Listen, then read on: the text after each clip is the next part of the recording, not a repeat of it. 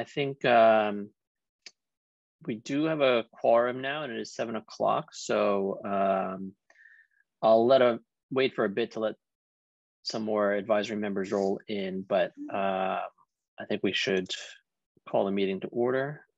So can I get a motion to open the meeting? So moved. Second. Great. Let's vote. Mark? Aye. Peter? Aye. Dan? Aye. Wasim? Aye. Brendan? Aye. Jane? Aye. And I'm also an aye. So the meeting is called to order at 7:01 p.m. This is the Sherborn Advisory Committee public meeting of Wednesday, March 9th. First off, would any of the advisory members care to volunteer to take minutes? I can do it. Thanks, you, Brendan.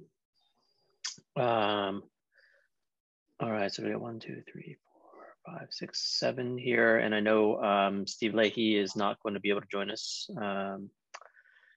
All right, so I will begin by reading the agenda. So first off, are there any items, first item, addition of topics not reasonably anticipated by the chair 48 hours in advance? Does anybody have any items that they want to add? All right, hearing none. We then will do liaison reports, and then we will be continuing our discussions of the annual town meeting warrant articles for 2022. On the agenda today, we have Article 21, Sherborn Affordable Housing Trust Bylaw. Article 22, Floodplain District. Article 23, the Sherborn Community Center lease. Article 24, Wireless Communications lease for the Sherborn Community Center. Article 25, Wireless Communications lease, 212 Lake Street. Article 26, Wireless Communications lease, 114 Hunting Lane. Article 27, Verizon easement for Village Way / Leland Drive. Article 28, Verizon easement for 4 Sanger Street, Sherborn Library. Article 29, release right, title, and interest in and to a portion of Obed Lane. Article 31, citizens petition, amend ZBL section 4.5, open space subdivision bylaw. Then after that, we will go over the previous meeting minutes. And Natalie Weir is joining the meeting now. Does anybody have any comments or concerns about the agenda?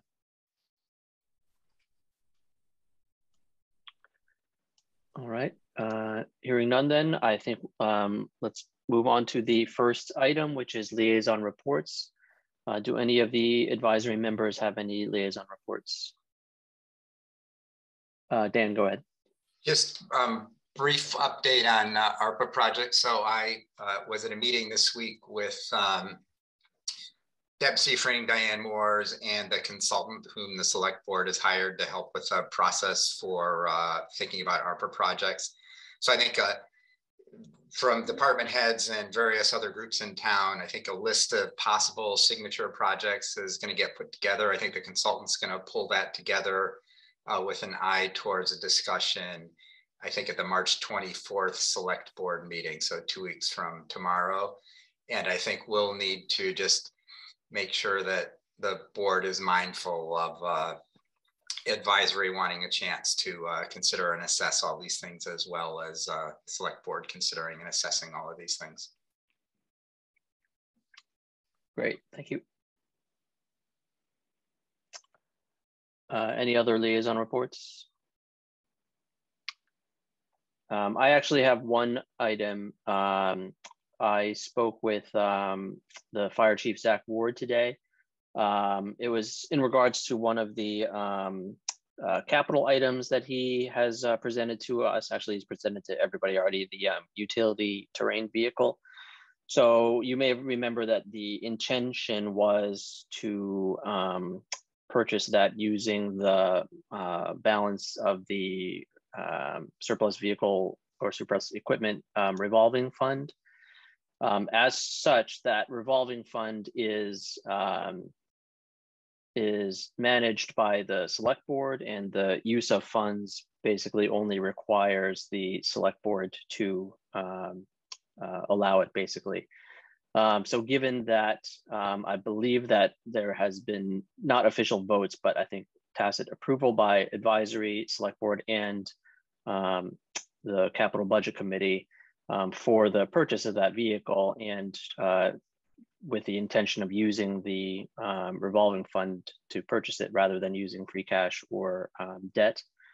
I believe that they would like to pull that item off of the warrant, so that essentially the select board can approve it at either their next meeting or the meeting after that. So I wanted to bring that to the attention of advisory and see if anybody had any questions, comments, or concerns about that. I'm sorry, which revolving fund was that? The surplus equipment revolving fund. Thank you.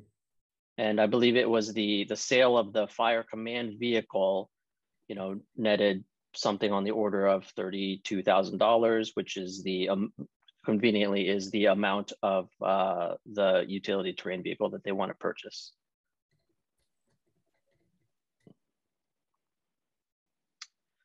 All right, so given that there's no objections to that, I will let Chief Ward and the select board know that that they sort of have our go ahead to just take that off of the warrant. So Steve, just a quick question. Yep.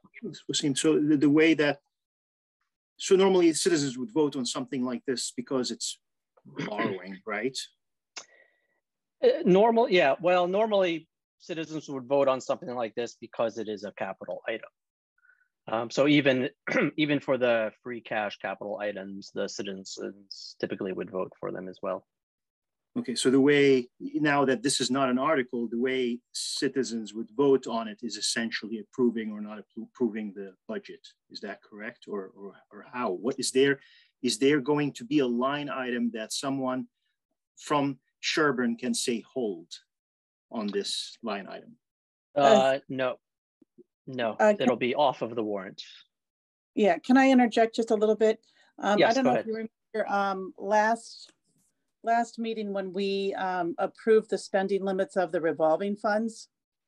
This is actually a chapter 44, section 53.5 revolving fund, which means we authorize the spending limits in that fund. So last week when we went through that, that list of revolving funds included the surplus equipment thing, and we approved that they could spend up to $65,000 out of that revolving fund.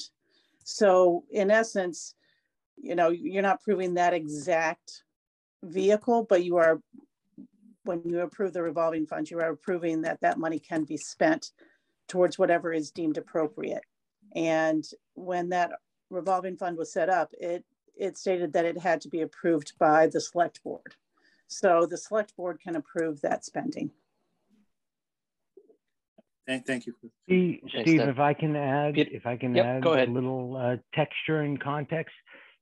This was a big charge of mine last year when they turned in the command vehicle, which had residual value, which was significant. I wanted to offset debt, but because of the financing, we had to do it piecemeal, buy the new command vehicle and then sell the old one, which was a prudent fiscal decision because we got more on the auction than we would in a trade-in. And so the cash was dumped into this revolving fund, and it was last March where I questioned that, and Paul Durensis read through the articles and said, no, the select board has, as elected officials, has approval process over those funds.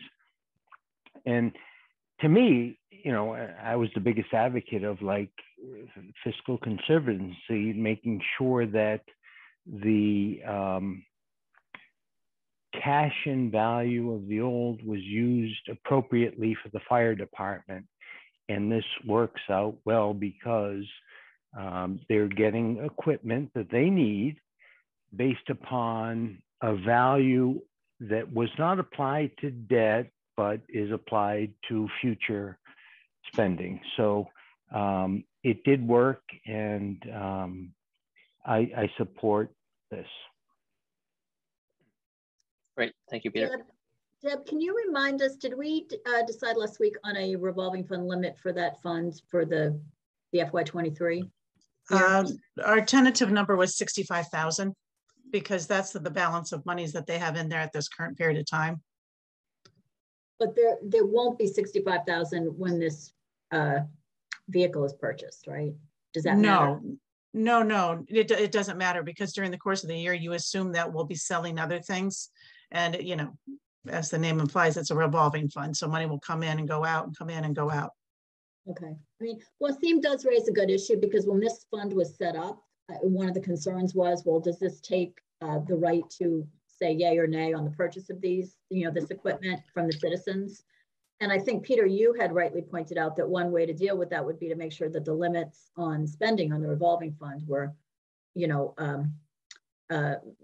appropriate so that, you know, things couldn't get out of hand. So I just, just a reminder, thank you, Wasim, for the reminder on that discussion that we had. And thank you, Peter, for your suggestion about keeping an eye on the revolving fund limits, spending limits. Yeah, I think that the fire department did a very nice job of being very transparent.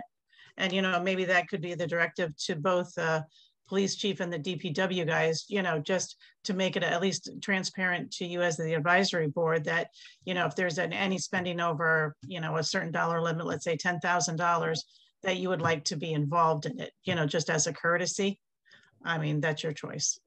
And if I can interject, Zach did come to me with this, and we talked about it extensively, and his business acumen to auction versus trade-in created value to the not shareholders, but taxpayers, was the right move. And now it was confirmed that the select board can authorize, and we give them the ability to authorize a certain level of leeway to use these funds. That value for the trade-in is now benefit to the fire department. And it was, yes, open, notorious, and very well advertised. And so I think the town is benefiting from this. Thanks. Sean, you have your hand up? I do. And I want to point out that exactly a year ago, we were having this discussion. This was so transparent. I said the reason we upped the limit, and we had some pretty lengthy discussions, was because of this sale. I wasn't involved in the tail end of it after the sale.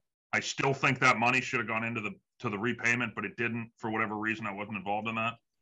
But just so everyone knows, the reason we haven't given Deb a number for this coming year, because she's asked, is because I wasn't quite sure until about 5 minutes ago whether or not the cash was going to come out of the revolving fund before or after town meeting, better yet, before or after July 1st,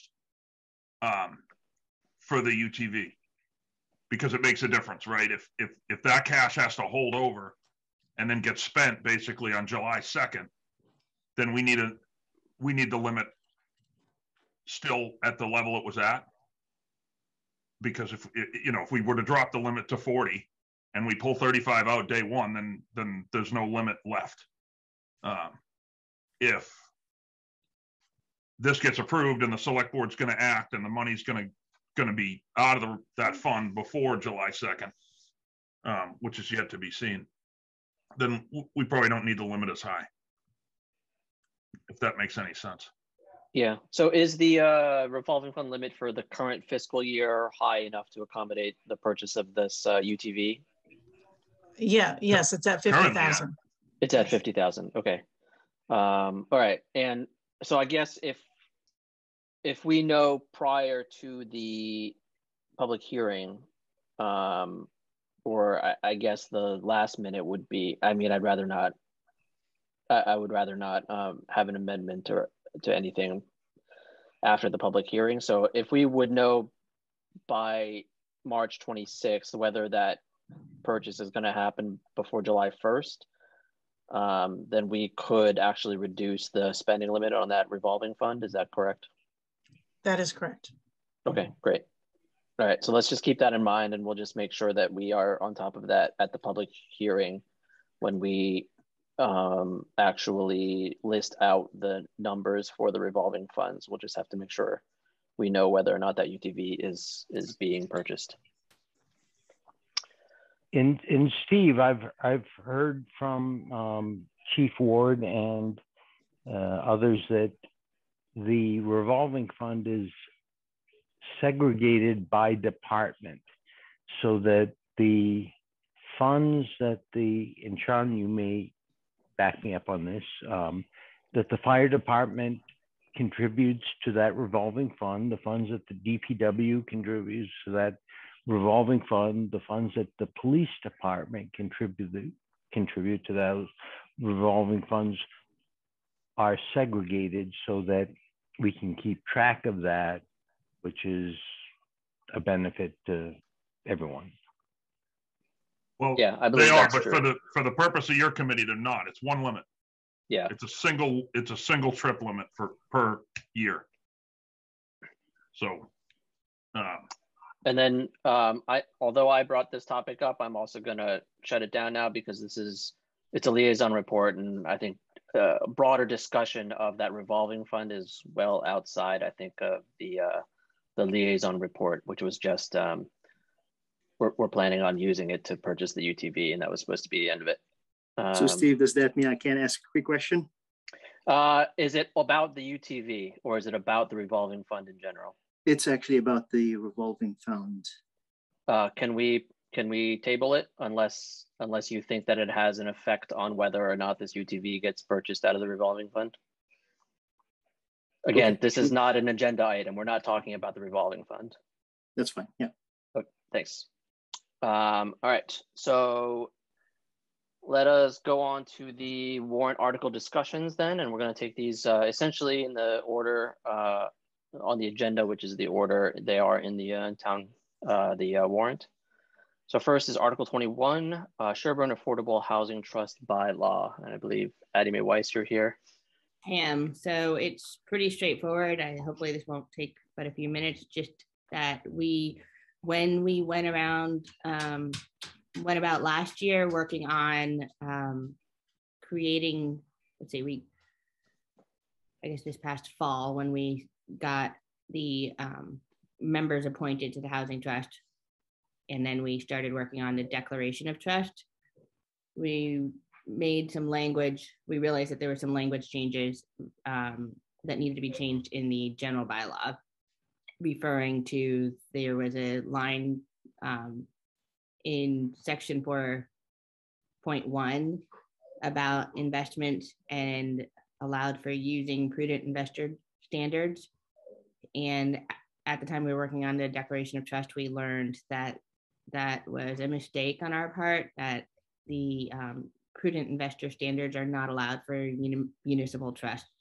So we took the language, we don't have that language in our Declaration of Trust, and therefore we need to amend the section 4.1 of chapter 31 of the Sherborn Affordable Housing General Bylaw to be in compliance, and just change the language so that it's the same. So we would remove the line using prudent investor standards and replace that with taking account of safety, liquidity, and yield. All officers who control the investment of such funds shall invest them in accordance with Mass General Laws, Chapter 44, Section 54.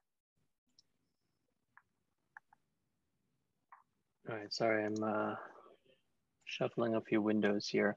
I don't, do you by any chance have, oh wait, I've got the, I have the warrant here. The warrant language, does it have the before and after in it right now? It does, right? It should. All right, let me share my screen. I submitted both the current and the updated. There's just two small paragraphs. Let's see. Yeah, that's it. All right. Yep. So this is it. Okay. Yep. Okay. So currently it says, so the underlined part is the part that's being changed. Is that right? Correct. So instead of using prudent investor standards, which apparently is not legal for municipal trust, you're replacing it with taking account of safety, liquidity, and yield. All officers who control the investment of such funds shall invest them in accordance with MGL Chapter 44, Section 54. Correct. And presumably this is essentially the language that you need for a municipal trust. And was this passed by town council? By yes. town council. Okay, great. All right. Does anybody from advisory have any questions about this? Dan, go ahead. Thanks. This all seems very straightforward. Just interested, did you have any flexibility or choice as to what investment standard the municipal trust would use, or this is the one that municipal trusts are required to use? I mean, this is pretty much the language. I'm trying to remember if this was actually verbatim in Mass General Laws, Chapter 44, but it's pretty standard. I know it was supplied to us by town council. Okay, no, that's great. I'm not trying to, I'm just trying to make sure I got the backstory here. That's great, thanks. Great. Anyone else from advisory have any questions or comments about this article? I think you want to put in the first paragraph at the top where it says replacing them with the words taking account of safety, liquidity, and yield. I think you want to put that in quotes.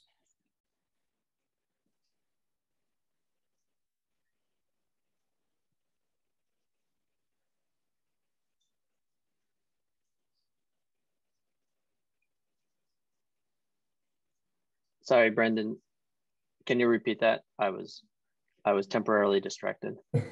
Sorry, it's, you know, ultimately it's up to town council, but in the middle of the first paragraph, after section 4, powers of trustees, and replacing them with the words, that should be quotes, with the words, quote, taking account of safety, liquidity, and yield, end quote. Yeah, that makes sense, Brandon, just for, moving to making sure both areas, you know, the old language is in quotes, so therefore the new language should also be in quote in that paragraph. Yeah. Oh yeah, yeah. So you're missing a quote right there. All right. I don't know. Let's see. Are you guys able to edit this, or should I bring that to Jeannie's attention? Yeah, bring it to Jeannie and Diane, because only the select board can open the warrant and make changes and close it again. And I'm hoping that they're going to finalize the warrant tomorrow. So, okay. Or you can just forget I said it, and nobody else will probably notice. Somebody will notice. You're not the only lawyer in this town. Jane, maybe.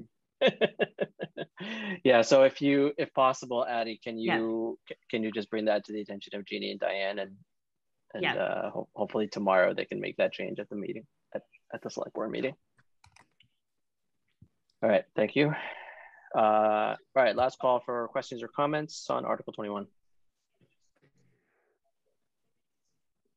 All right, great. I think that's it. Thank you, Addie. Okay, thanks, guys. All right, next up, Article 22, floodplain district. Let's see, both Chris Owen and Gino are here. If you have something that you wanted to screen share, I can give you that control, or if you want me to just have the warrant article up, I can do that too, whatever's easier for you. Gino? I do have a couple of, brief slides if you'd like to see great. those. Yes, please. Okay.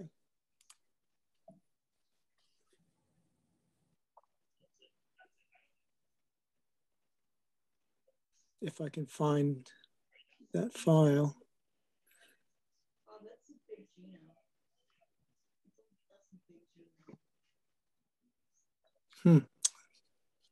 Oh, here it is.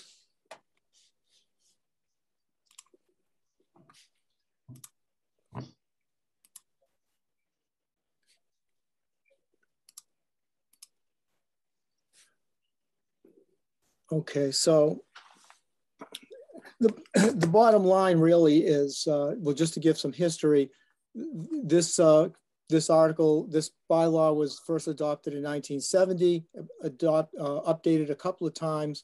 2010 and 2014, they were mostly map updates at that time. But the bottom line is we're required to have this in order to qualify for FEMA flood insurance. So all this does is incorporates language that's required by FEMA into our existing bylaw. We pretty much had most of this in place, and I would characterize the changes as relatively minor.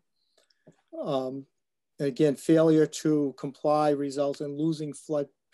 There's no financial impact on the town, and that's it as far as my slides. I'll stop sharing. But to give you a flavor of the type of changes, the purpose section, there's a list of 6 items that FEMA asked to be included. We previously just said the purpose was to, protect public health and safety. There are 16 definitions that FEMA wants added. We have to follow those definitions anyway, or if the flood insurance program does. So, it doesn't really, it just provides information to include them in the bylaw.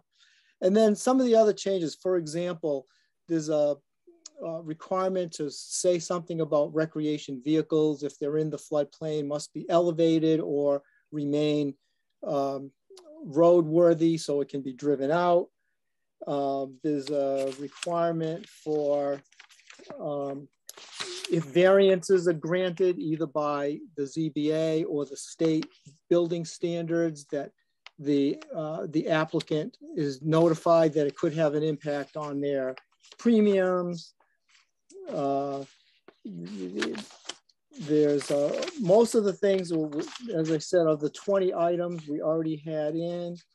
Another one, for example, if there's a structure in the floodplain, there must be drainage paths provided to go around the structures. It's that level of changes that are in here. So nothing earth-shattering, nothing that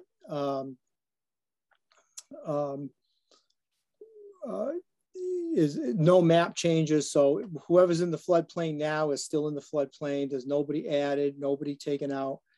And the bottom line again is, if we want to stay in the flood insurance program, make that available to Sherborn residents, we need to make these changes, and that's it. Great. Gino, I had a request and a question. The request is if you could provide a red line version of this so that we can actually see, what the changes are. I tried to go through it, but it's a little hard to parse without a red line. So if you could provide that to advisory, that would be great. Sure, no problem. Are any of the wording changes, or maybe a better way to ask the question is, are all of the wording changes required by FEMA, or are there some others that we decided to do as well? No, they're all directly from the list of 20 items that the state provided that through FEMA.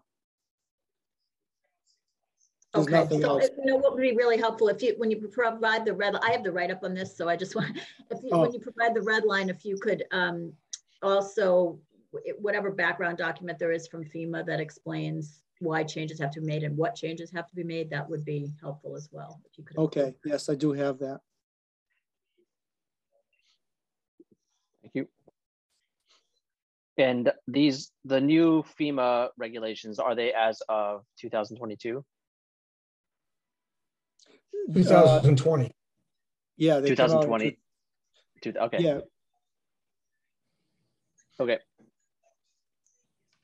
All right. Any other questions or comments about the floodplain? Daryl. I'm just curious.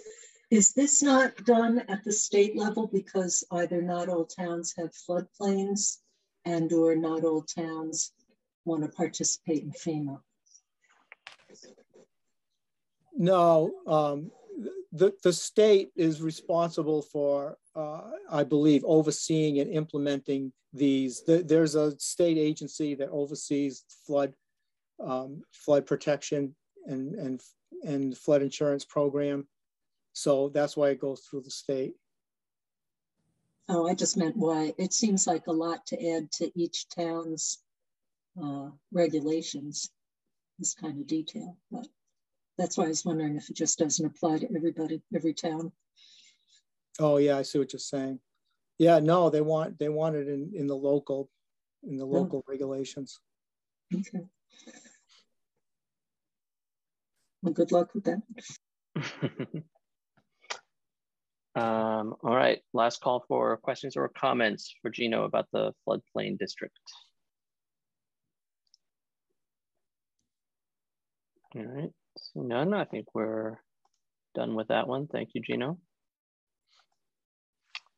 All right, next, I believe these next several are all Sean's. So we have Article 23, Sherborn Community Center lease. Can you hear me? Yep. All right, we're gonna go through these quick. It's snowing. So the community center lease, which I don't know if most people are aware, that has existed for for 20 years. We're in the last term of that lease. We extended it for a year. Town meeting has to give the approval for any disposition of any real estate. So town meeting needs to give approval. We don't have another lease that's going to go out. The select board's going to be tasked with putting an RFP together and putting that out. Whether or not any changes will be made is up for discussion later. But during this year, they need to do that, and town meeting needs to give approval and authority for the select board to act on that.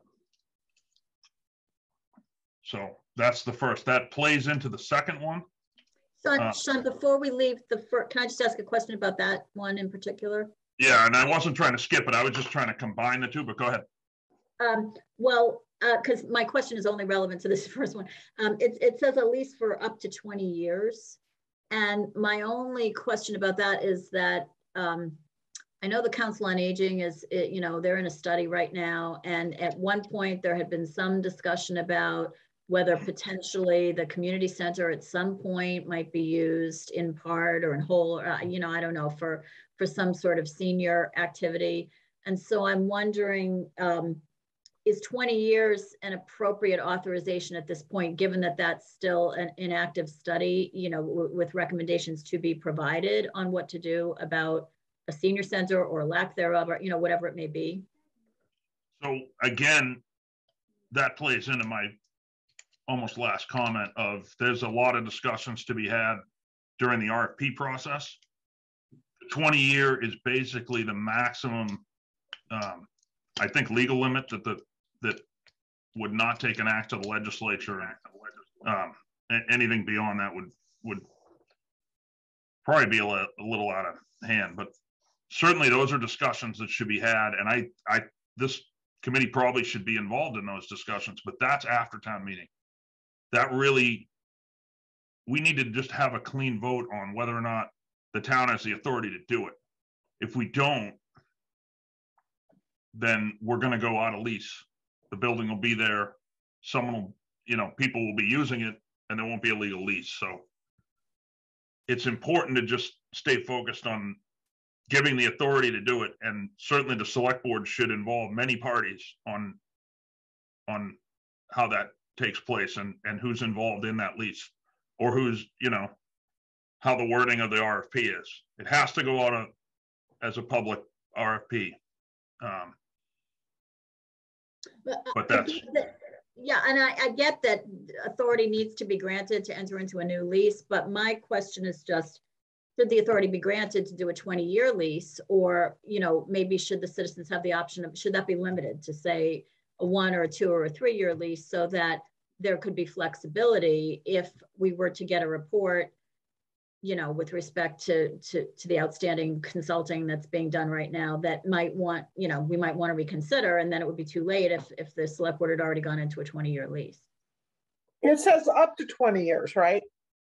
Right, but this gives them the unilateral authority to decide they're just going to do a 20-year lease. And I'm wondering if that's really, you know, under the circumstances, if that's, you know, the right thing for the citizens to be asked to vote on, or whether it should be perhaps 1 or 2 or 3 years. I realize, you know, that's not what's in the warrant right now, but you said it might get finalized tomorrow night. So I just want to raise this issue, you know, to see if there's any possibility of limiting that so that we'd have more flexibility potentially. That's really an interesting question. And I can assure you the warrant's not getting, I don't believe the warrant's getting open and closed tomorrow night. I think it's getting open and closed on the 24th. There's supposed to be discussion of it tomorrow night. Maybe Diane wants to weigh in on that, but that is an interesting question that we may want to limit it. I urge that we definitely want to get through town meeting and have a clean vote to support it, so we don't end up in some weird point where we're in limbo and no one can act on it. But certainly limiting the years back to 10 or 5. I don't know that 5 is really. I mean, this lease currently plays into how the building is actually managed and maintained. But again, that's up for discussion, and that's up for the town to decide if that's how they want to continue. But we don't want to tangle that up with the town meeting discussion, because if we move nowhere with it, then no one's going to maintain it for the next year. Well, I guess another way to look at it is, if there are citizens who are concerned about, you know, who think that is an appropriate use for a potential senior center at some point, I wouldn't want the opposite to happen, where it doesn't pass because it gives the select board, you know, the right to enter into a 20-year lease. And people don't necessarily want to do that.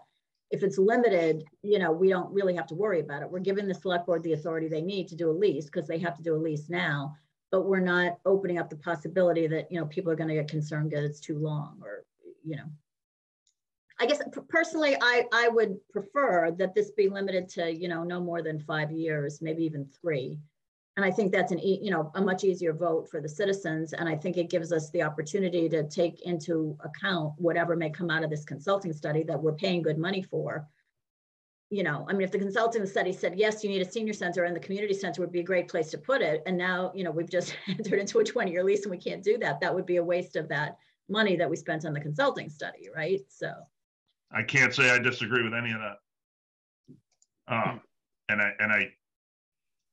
I think that's probably a good discussion for the next couple of meetings, right? Although we don't want to be changing the warrant after the fact, you know, if this isn't figured out before your hearing, it should be figured out at your hearing, I think, right? I'll certainly bring it up at the select board. Yeah, if you can do that, Sean, that would be great. I mean, I'll be at the meeting tomorrow, and then I try to be at every select board meeting. Yeah, I mean, I think if we can try to bring this up, especially at whatever meeting they decide to open and close the warrant and finalize it, I think this would be an item that we would want to say, hey, can we take another look at this? Right, and tomorrow night might be the opportunity to try to set that in motion, so that it's a little less of a discussion on the 24th. Because if they open and close on the 24th, you don't want to add too much of the discussion on that same night. Right. Let's try to discuss it tomorrow night. Okay. I think there's a standing agenda item for discussion of the warrant, right, in the meeting. So we can just bring it up. Okay. I think the next few are. I think the next few are a little bit easier. Okay. And if I can inject,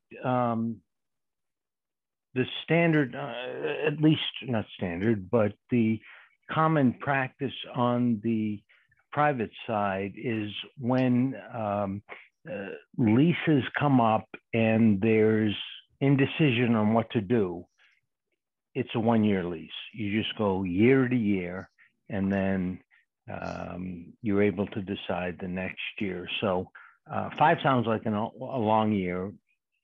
1 year is usually what happens, and you decide because a lot can change in real estate in 1 year.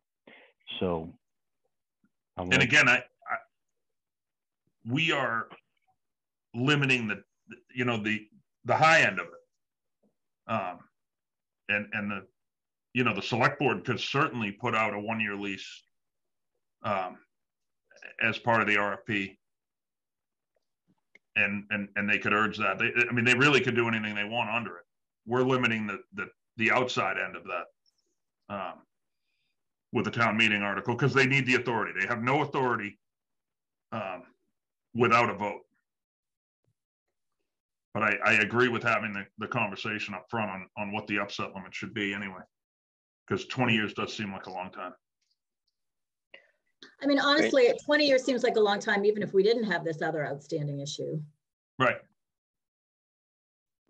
Let's move to the next 3 articles where 20 years is not a long time. Before you do that, we have a Barbara Ambos who has her hand up. I was just going to ask whether there's going to be public comment on these articles, because there are some members of the board of directors of the community center present, and I feel uncomfortable speaking for them. I just would like to say that in terms of our business model, where we rent the facility for events, that's our major source of income, that we can't do bookings for 1 year. We need a little bit deeper thing. People plan weddings years in advance, and just so that you're aware of our business model. Okay, thanks. It's an important point. It's just so you know, this meeting it's not a public hearing, so I don't kind of like open up public comments. Like anybody can raise their hand and talk. There seemed to be one the last article. So yeah. But just so you know, at the public hearing on the 26th, we will discuss all of these articles, and it goes through all of the standard public hearing procedures, including public comment and everything. So there'll be multiple opportunities to discuss. All right, Sean, continue on with the wireless communications lease. That's just wrapped up in with Article 23, right? Because you're just essentially the same thing goes between Article 23 and 24. Is that right? Can you hear me? Yes. Can you hear me? I can. My screen went blank. My computer went blank. Well, I can still see you and hear you. Oh, now I'm back. Now one screen went blank. So, for those that don't know, there's a cell tower in the cupola of the community center. Can you still hear me? Because everyone's bouncing around my screen. Okay. Yeah, we can hear you fine. Currently, there's a master lease, which is what we basically just talked about. And under that master lease is a sublease that allowed the Community Center Foundation under the master lease to lease out the space in the attic for a Verizon cell tower. That is being now separated out. It's deemed that legally we need to do that under the town's 30B, and it needs to go out for RFP, much like any other cell tower. So that's where we created Article 24, so that once given the authority, the select board can put out that an RFP for that cell tower. The typical term is usually 20 years. For a cell tower, we're going to talk about that for the next 2 as well. Anything under 10 is considered not a long term, and makes the cell companies pretty nervous. So it's typical that you'd be at 20 years. It's highly likely that Verizon's going to continue to be the carrier up there. They have all their infrastructure up there that they'd have to yank out if they weren't. But it's going to term out with the master lease, which is terming out this year anyway. So we have to do this to ensure that we continue to have that tower up there and the income from it. My humble opinion from looking at, oh, sorry, Steve, my humble opinion from looking at the other leases for cell towers a few years back is how do we maximize a lease? And if it is a long-term and we have competitive bids, then the revenue would benefit the taxpayers. Sorry, Steve. Yeah, so my question was just, so the length of the lease in Article 24 is then not necessarily tied to the length of the lease in Article 23? It will not be, correct. Okay. And it can be longer than the length of the lease into Article 23? Correct. That was not possible before, and that's one of the reasons why that wouldn't go forward continuing the way it was, because a master lease terms out and the sublease has to term out with it. Okay. All right, that makes sense. Do you want to do Articles 25 and 26? I presume. Yeah, we can keep going. So 25. I'm sorry to do this. I'm sorry to interrupt, but can I just, I think this is, again, just if they're going to reopen the warrant, I think there's some wording problems here. Should it maybe say to enter into a contract with a wireless communication provider? And does it need to say, have an RFP process and enter into a contract? I mean, when I just reading this, it's a little hard to tell even what's going on, just the way it's worded. Well, we edited but didn't re-release the warrant. Oh, okay. All right. So it says enter into a with, and that first sentence is supposed to say lease, just like the first sentence in the other two and the next two articles. Okay. Reads. Does that answer your question? I think it does. Yeah. Yeah, we caught it the other day, but there was several other changes that probably need to happen with the warrant anyway, so we didn't re-release that. But to Peter's point, I don't know if there's room up there, but maybe we try not to sign exclusive leases if we could get multiple carriers up there. That's not actually how that one would go. And again, we're not dictating the process by we're giving the authority to the select board to sign the lease. Right, Town meeting has to give the authority to the select board to sign the lease. The RFP is not, this is not the RFP. Sure, lease or leases, so it's not exclusive. Sure, but that won't apply in this building. We can't have multiple carriers in this building. Okay. And I can address that on the next two slightly different. 212 Lake Street, Article 25, that's the newest tower that we built. Some members might remember how many years it took to clear all the hurdles to get that up. That tower is on town forest, as is the Hunting Lane one. I think it's just at 10 years of a 20-year lease. I think you guys will remember that American Tower brought forth a couple different options to buy out the lease, to buy the property, to buy a permanent easement, all of which we rejected. But it is advantageous for them and us to be at the, closer to the 20-year mark than the 10-year mark. Once they get under 10 years, they have trouble subleasing out the extra space on the tower. So financially, it's advantageous to put that back out on RFP to basically re-up that lease.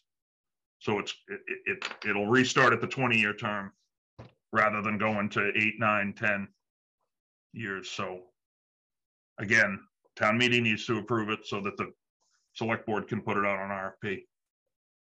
And basically it's the current leasee that's asked us to do that. So there's no real downside to doing it. We want it. We need that tower to function. And if we get a second carrier on it, I believe we make more money anyway. The same goes for Sean, do we have more? I'm sorry. Do we have more leverage if we shorten the lease? Especially when someone doesn't want a shortened lease and wants a long lease. Understood. You amortize the costs over 20 years versus 10. But does that provide the townsfolk and administration more leverage in the negotiations? No, it's counter to that. It's very advantageous to have a long-term lease. They are, from what I'm told, that it's almost impossible to get a sublease. In other words, another carrier on that tower if they're under 10 years. Because they, that second carrier has a lot of infrastructure they have to build out. So if they can't sign a long-term lease, then they're really not going to be able to sell it out. So it's in our best interest to have that to what they consider long-term, which is well over 10 years. But we have the geographic advantage because, as townspeople know, there was no cell service in that part of town, at least for the town forest, or I forget which one, for many years. And now there is. And so I'm just testing the assumptions of the economic model. Not that we want to prohibit the select board from making the best deal, but providing the best advantage to the taxpayers on those towers, which we fought valiantly not to put it in the high school, and there are now more in town, which we all benefit from, and so I'm trying to maximize value. That's all I'm trying to do. I don't know how better to explain it. Right now, there's a 10-year lease. If we put it out for RFP and it comes in lower, we can stay on the 10-year lease. We can just reject all the bids. But I don't see how that there's any advantage. Yeah, I guess, Peter, what is it that you're saying would be maximizing the benefit to taxpayers? Is that we have the option of going 10 or 20 years, and maybe I'm misunderstanding the article. But if we had the ability to go short or long. Here, I'll explain it in physical terms. There's a tower up there that could handle our radio communication, which they have to allow us to do, which we have up there, and at least 2 carriers. There's 1 carrier up there. There's always going to be 1 carrier if we don't extend the lease, because a second carrier will not buy onto that tower on a short-term basis. That's what they're telling us, and that's what history has proven us. So if we want to maximize the profit on that, we need to put it back out on a 20-year term, and we have a shot at getting a second carrier. If we wait 10 or 15 years to find out, maybe 5G plummets, peppers the town, and nobody needs our cell towers anymore, and we lose all the revenue. I don't know. I don't know what's going to happen. So that's helpful, Sean. Thank you. A slightly different story is Article 26. The Hunting Lane Tower is just about at the end of its term. So we have to put that one out. There's not really an option. That houses both our repeater and all our base radio equipment. There was 2 carriers, but due to the merger with T-Mobile, there's theoretically only 1 carrier. We want that out on a long term. Being that I live on the north side of town, I'm hoping Verizon would be enticed to be up there. And we currently, the way the lease is written, we profit share off the second carrier.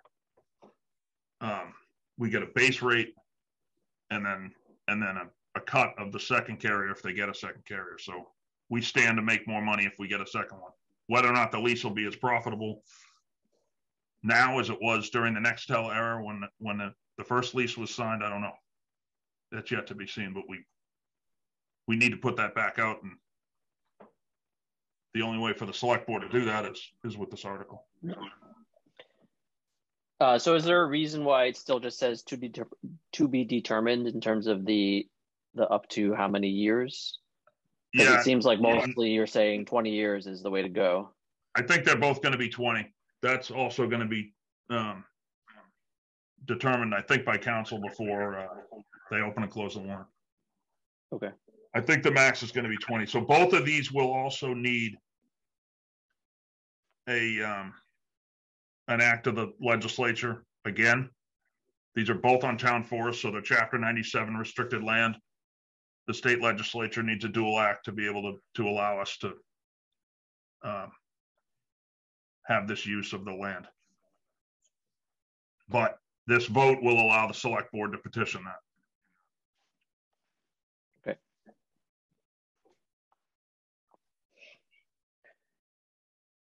All right. Any advisory member questions or comments about any of these wireless communications leases?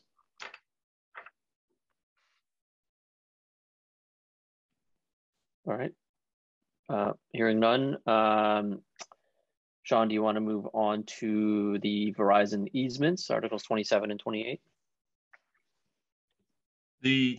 So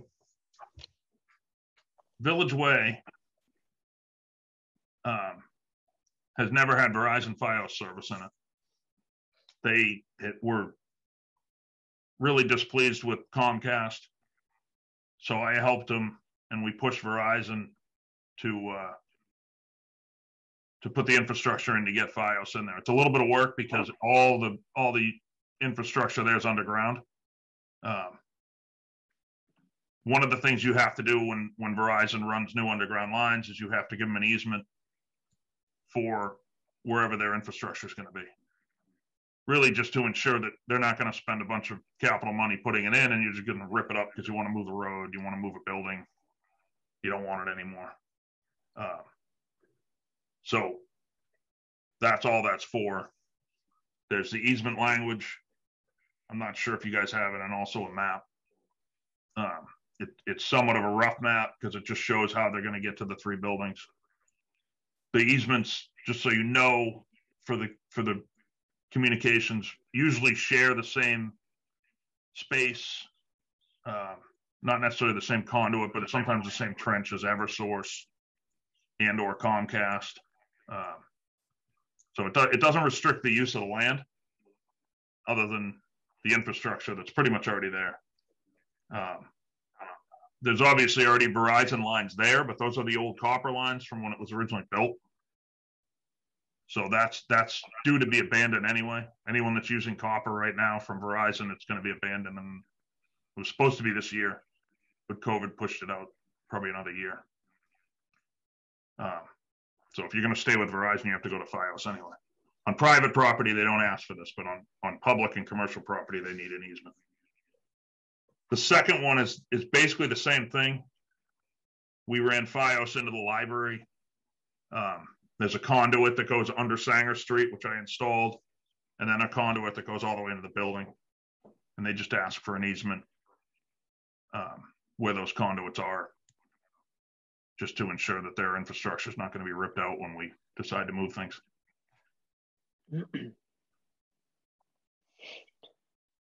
Sean, can you help me understand?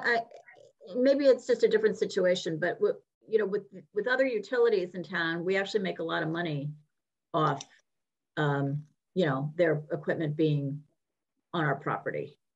And so why, it's not clear to me why in this case we would want to give a free permanent easement to a particular provider. It just seems like that would not only limit us from not, potentially giving that easement to another provider at some point. I mean, if we decide we don't like Verizon and we've given them the easement, well, no, who else can come in at that point?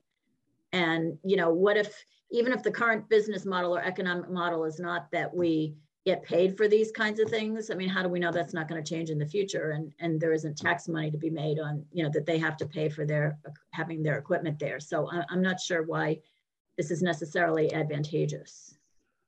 So it's not whether it's advantageous. The major distinction there you're missing is when they're paying us for their equipment, that's for their transmission equipment. They're asking for an easement to bring service to our building. We asked them, please bring your service to our building. So they're investing infrastructure to bring us the service that we're paying for. Do you understand? This isn't their infrastructure so they can transmit to all the residents of Sherborn or you know, a pipeline through so they can get to Holliston. This is so that the FiOS that we asked them to bring to our library can be brought to our library. Well, yeah, but it's a business proposition for them too. I mean, I guess what I'm saying is just because today we think it would be great to have Verizon in there because we don't like Comcast, you know, that doesn't mean that 10 years from now, we wouldn't much rather have a different provider or, you know, and then if you've granted a permanent easement to one, it may be difficult to, you know, you're potentially cutting off options. And so I'm not sure why we essentially have to pay them in a way because, you know, an easement is worth something in theory, right? It should be worth something. Why are we paying them, you know, to come and get additional business in Sherborn? You may say, well, they don't necessarily want to be here right now. Okay, I get that, but still, you know, this is a permanent thing we're doing. And I don't know, that makes me nervous because I'm not sure that there isn't another solution that we'd rather have at some point in the future that we're now precluded from having. Now, maybe you misunderstood it. Right next to the Verizon pipe that Verizon's going to spend their own capital to put in is a Comcast pipe that Comcast paid money to put in.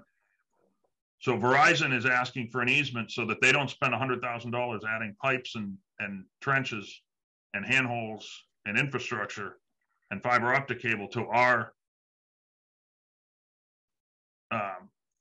property and then have us turn around and go, you know what, why don't you rip all that out? We're asking them to build out an infrastructure. It's not precluding anyone else. They're going to install their infrastructure, their conduits, their pipes, and they're just asking for an easement that we can't make them rip it out next year. Does Comcast currently have an easement? Comcast is already there. Do they have an easement? I don't believe we gave them an easement. I don't think they asked for one. They should have. And they certainly can. If they were building it out new, they probably should, but Verizon does do that.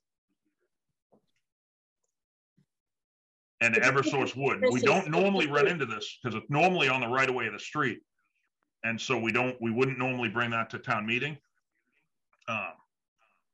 because it just falls under the street permits, etc. But this is where it leaves the right of way of the street and goes through a piece of property.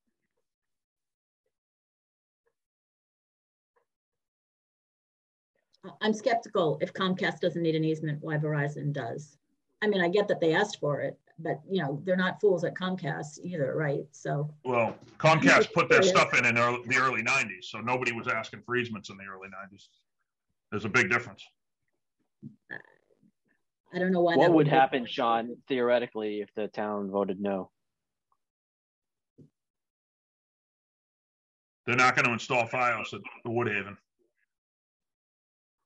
And the library, the select board already, no, I take that back. The select board already signed a temporary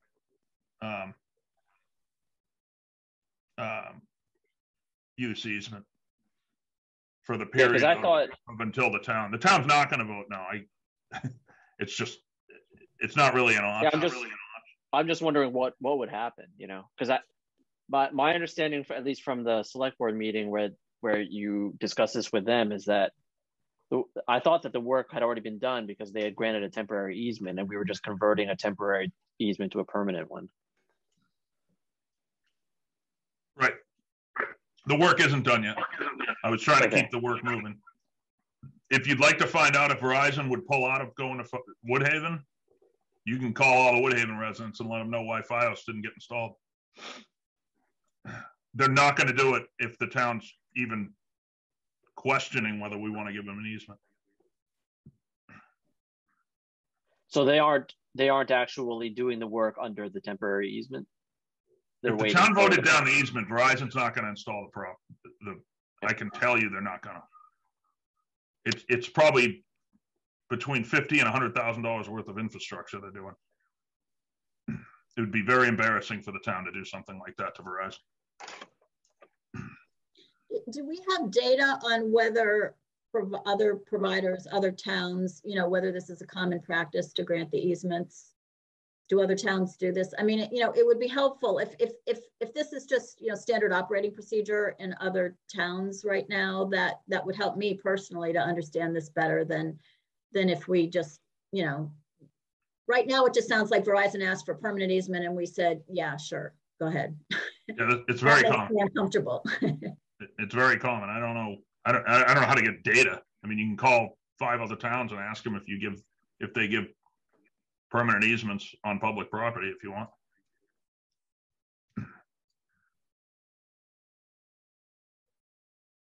Well, you know, I don't think it's the job of advisory to conduct surveys of other towns. I would think that, you know, when something like this is being brought to the residents to vote on and to advisory to opine on, that we would have some data to that effect. I don't think that's an unreasonable request.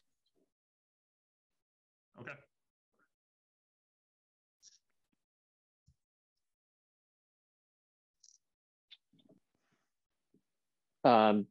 Jane, would you want us to ask the select board and or the interim town administrator to contact some other towns to find out if this is standard practice?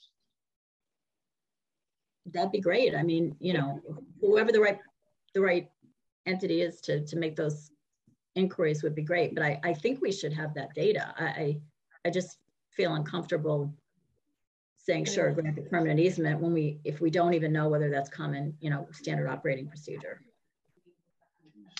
Diane, you have your hand up? Yeah, Steve, the office will look into it tomorrow. All right, thank you. One question, Sean, in both articles, there's another to be determined. It says grant a permanent utility easement to Verizon for to be determined.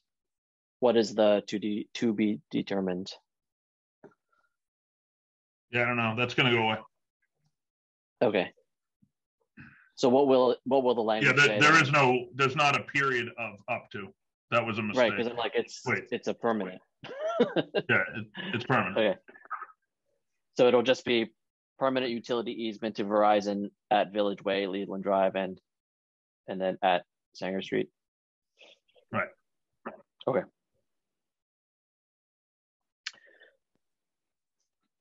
Any other questions or comments about the Verizon easements?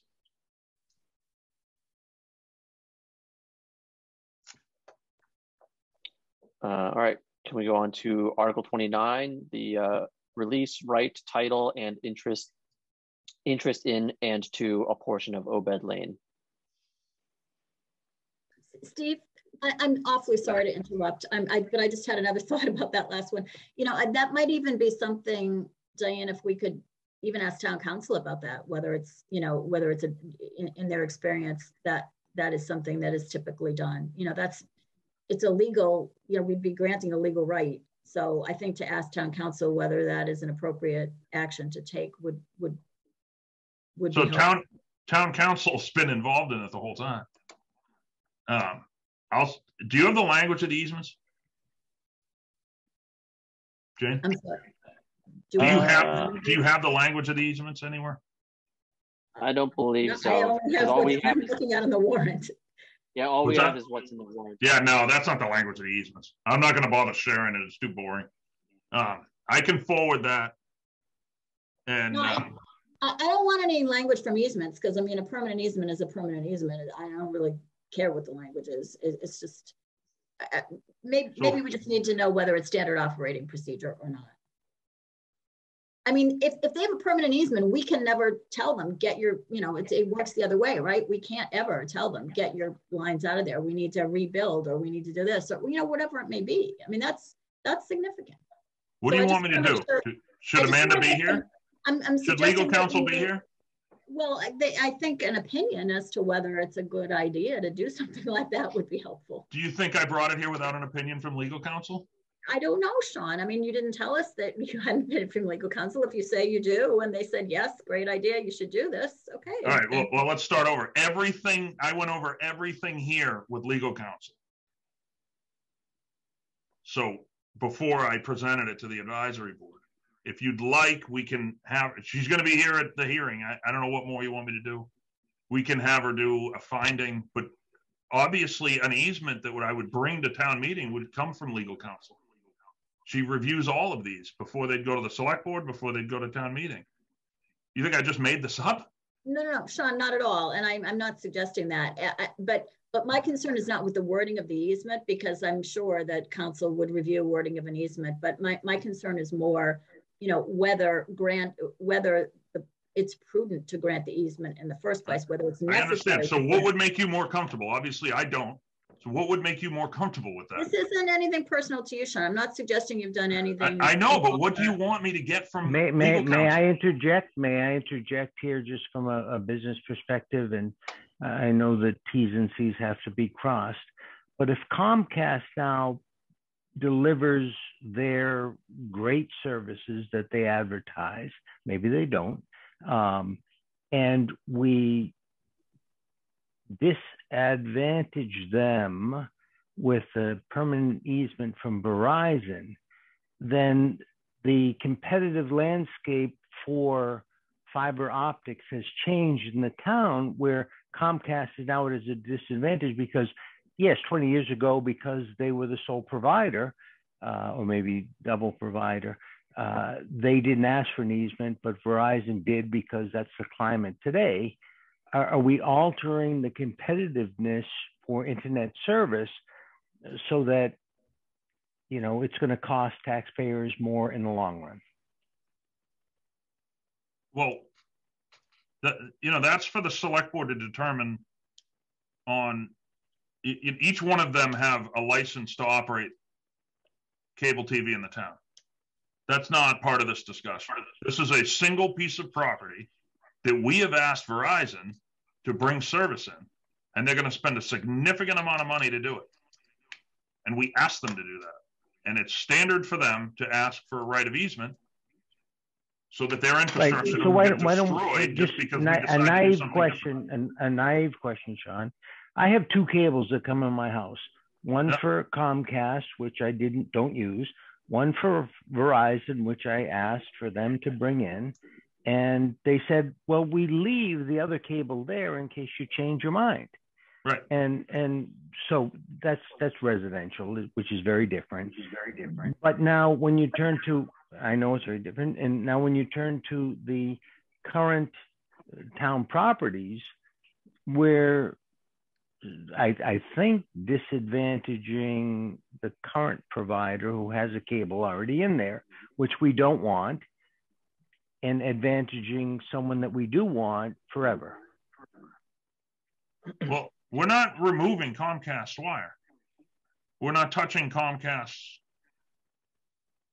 And also, conduit. I think, Sean, you mentioned that the easement doesn't exclude other easements in the future, right?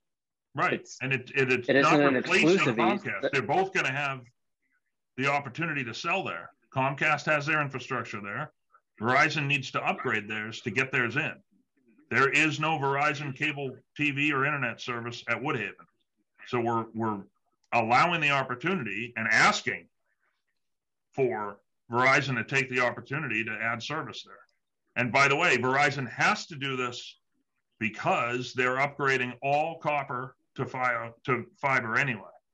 So at some point they were going to have to do this, so that they can provide telephone service, which they've always provided, obviously, on new age cable rather than copper cable, which is being phased out.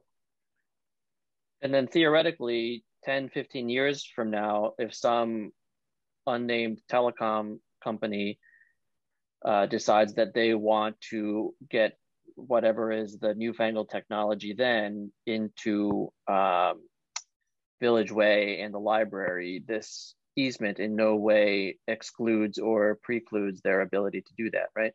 It does not. Thank you. All right, I've got 3 people with hands up, Addie Mae, and then Jeannie, and then Diane. I mean, just, the big difference here is Village Way is a private road. It's not a town public road. So that's why, you know, everyone else in town who has Comcast option or FiOS option, the infrastructure is under the road, the public road. But Village Way, if you go to the Registry of Deeds, it's a private way, and that's why this all was begun to begin with back a couple months ago with Town Council. Addie Mae, I don't understand that. If it's a private way, why does the town need to grant a permanent easement? Because it's owned by the town, but it's not recorded as a public road. It's town land. It's like the town campus, I guess. I don't know, it's just the way it was recorded.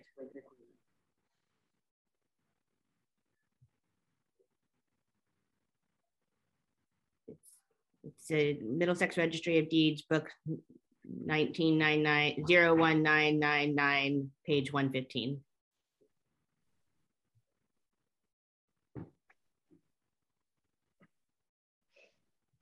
Thanks. Jeannie? I just wanted to say that this isn't an unusual thing. The selectmen have granted easements for Verizon, for Eversource, for NSTAR before it was Eversource. They've done it at different under different streets in town. So this isn't something that's new, and it hasn't changed whether people use Comcast for their phones or Verizon for their phones. It's just in order to bring wires and conduit under roads or along the side of the roads to different telephone poles in order to provide service to different houses or whatever. It's been going on for a while. So this isn't anything new. I just didn't want you to think this was something that Sean was, you know, just bringing forward for the first time. But we will call tomorrow and we'll ask other towns. But again, the selectmen have been approving easements for a long time for Verizon and for Eversource. And are they always permanent easements? Yes. Okay. Diane? Yes, Steve. When we were working with town council on the language, if there was a problem with it and they didn't think it was a good idea for the town, they would have advised us on that. And they did not. Okay. Thank you.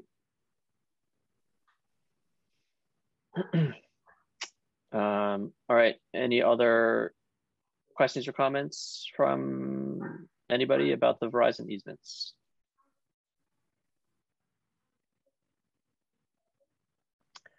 All right, let's move on to Article 29, the Obed Lane. I might actually share a screen if you want. Yeah, has anyone, unless you guys have these maps? We don't. All right. You want to let me share? Yeah, you should have the ability to already.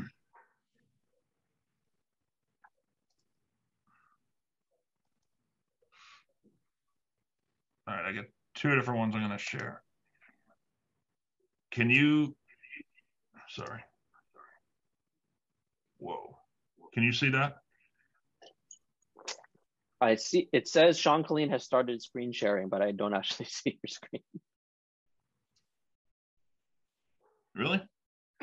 Yeah. Can anyone else actually? Oh, there it is. There it is. That was slow. Are you looking at a plan with Obed Lane up the middle of it? Yep. Okay, so this is a plan of the land, and it roughly shows where it says Obed Lane is the easement. It comes, let me scroll down a little bit. I'm hoping you see the same thing I see. So you see Lake Street going across the bottom of the screen? Yes. What doesn't show there, I don't know how many people know the area, but if you were to keep going down the bottom of the screen, Obed Lane actually exists as a dirt road. There's one driveway on it, and then it actually comes out behind the highway garage and on Butler Street. This section doesn't exist. It's someone's yard. So there's an easement that does not, it starts at Lake Street, does not go to another boundary on their property. And I want to try to change. I'm hoping when I change this, it changes what you see. Did that change what you see? Yes. It did? All right. Yes. So now you're looking at a map with several properties, right? Yep. All right. So you can see this map doesn't show the easement, but you can picture, you saw that dog leg. The lot looks like a pork chop. Yep. It's obvious that there was a cart path there. From what I've been told, there was a cart path there. You can tell if before Morse Road was subdivided or even built, maybe that easement went somewhere, but it's completely surrounded by private property. It can't lead anywhere. It can't lead to another trail. The Price Woodlands is the big piece of property that kind of horseshoes around everything. You can't get there. You really can't go anywhere. You can get to the back door of Jeannie Guthrie's house maybe if you want to, but again, you got to walk in her private property. So it's a useless easement. It may have made sense at one point before they developed Morse Road, but once they subdivide it, it doesn't go anywhere. We can't use it. We can't use it for a trail, but it does inhibit the use of their land. I'll go back to it. I hope I go to the right one. Because if you were looking at it's basically, I think it's their driveway and the access to one of their garages. So we have no use for it,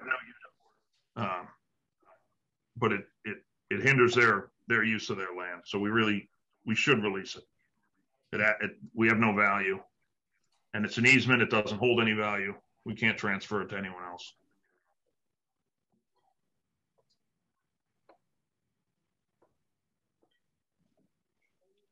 And to be clear, this is an easement, right? It isn't town-owned land. Correct.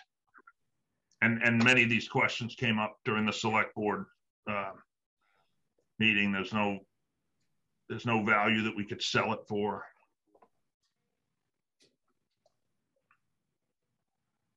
And obviously the town is not currently using it for any purpose at all. No. How long have we had this easement for?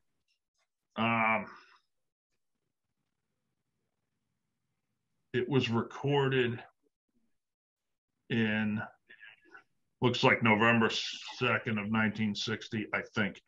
Okay. That may not be the actual date. Jeannie, do you know when this was recorded as an easement? This is the easement, right? That is the easement. It was, I don't know the exact date. I know it was done before Morse Road was subdivided. It used to be owned by one person, and it was a cart path for people to go back into the woods behind, but now it's all subdivided. It's all private property. It's basically useless to the town, but having it on the property of my neighbor makes it difficult for her to do anything with her property. So she's the one, her lawyer is the one who put this forward, and it has to go in front of town meeting. Great. Dan, you've got your hand up. Just what does the easement allow the town to do? Nothing. I mean, is it access like the town? I mean, obviously this would never happen, but the town could put a road there, or nope. Could put Verizon Fios lines there, or nope. Nothing. It's an easement. Well, yeah, it's not defined what we would do with it. I mean, if it was a stormwater easement, we wanted to convey stormwater there, that would have been part of that easement plan. It's obviously not. That's not what we'd use it for. So I mean, so an easement was put in place some decades ago for some reason then, but there's nothing written down that, you know, it allows the town to do X, Y, and Z. It's just, there's an easement, but doesn't really do anything. Correct. Okay, thanks.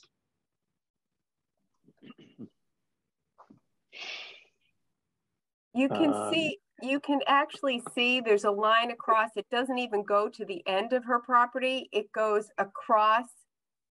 It goes across at where just before the leg goes out.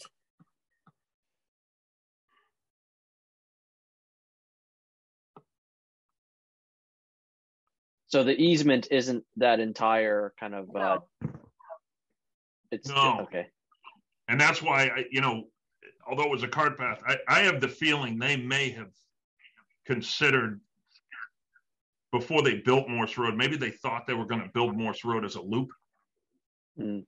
Because if you look at the two properties together, the way they subdivided them,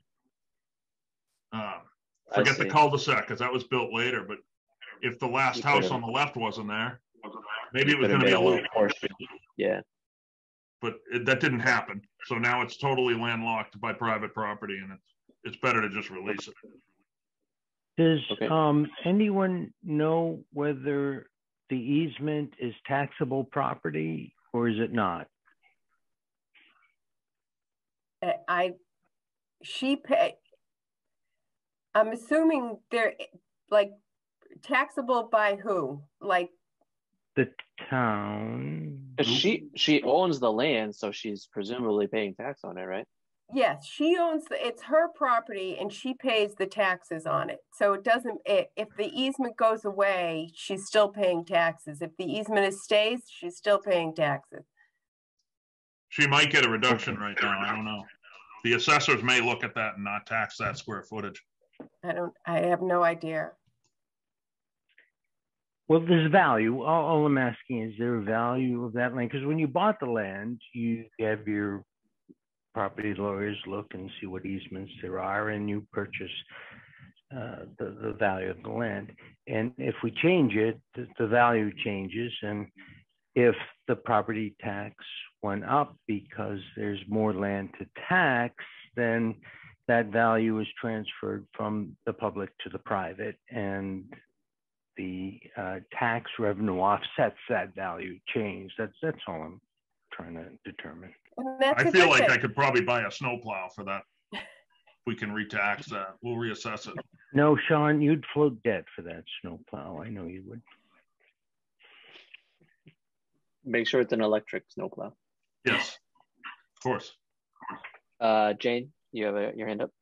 Yeah, my question I think is somewhat similar to Peter's. I'm just curious. Maybe it's another question as to whether we've talked to town council at all about what is customary in these situations. Is there typically some kind of a financial transaction for giving up an easement, or is it just, standard in a situation like this to just say, sure, go ahead? I just want to make sure we're not, it's the same idea as Peter's question, really. Town council wrote the language. And when I talked to Amanda, because one of the selectmen had a question on whether it was a fee or an easement, and she said it is an easement that can just be released by the town. Thank you. I think the outstanding question would be if this,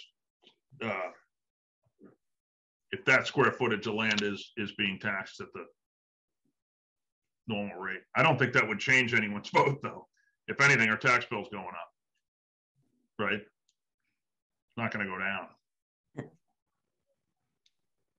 Right. The value, of that land, the value of that easement. If the town has no more value in easing that land, if that's a verb, noun, or whatever, then yes, there's a benefit because they're paying taxes maybe at a lower rate or the same rate. If they're paying taxes on the whole thing, then to me, it's the reasonable thing to do, because we have no design on that from the current knowledge base, and that they should have full ownership of their property. Right. And I was trying to look that up, but I keep screwing my screen share up when I do it. So we can ask Wendy to look at that and have that answer. Yeah, it would be interesting to know that, although again, I don't believe that it will affect the vote. Right. I think all it would do is identify a miss on a rebate that they could have had. Yeah. All right. Any other questions or comments about Obed Lane?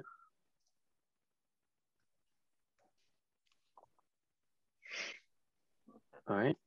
If not, I think we're done with that one. Thank you, Sean, for all of the articles you just presented. All right, next we have Article 31, Citizens Petition, amend the ZBL Section 4.5 Open Space Subdivision Bylaw. And I believe Rebecca Honeywell, you're here. Yes. Hi. Good evening. Hello.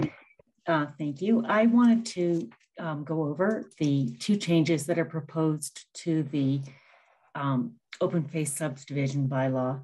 And these are designed to create similar protections and standards for Sherborn's subdivisions as those that would exist in other towns in Massachusetts. At the same time, it would allow us to comply with the drinking water laws, 310 CMR 22, and environmental impact reporting laws, specifically the Massachusetts Environmental Protection Act, which just was enacted in January of this year, 301 CMR 11.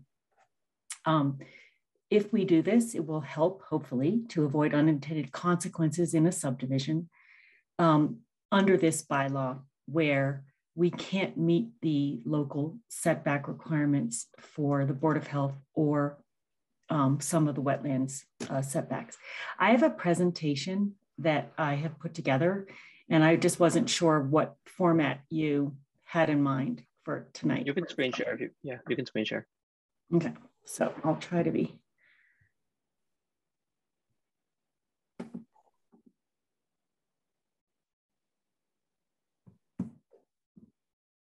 Of course, I just.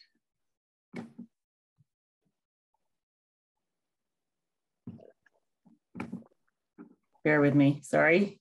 It's all right. Okay, let me see if this works.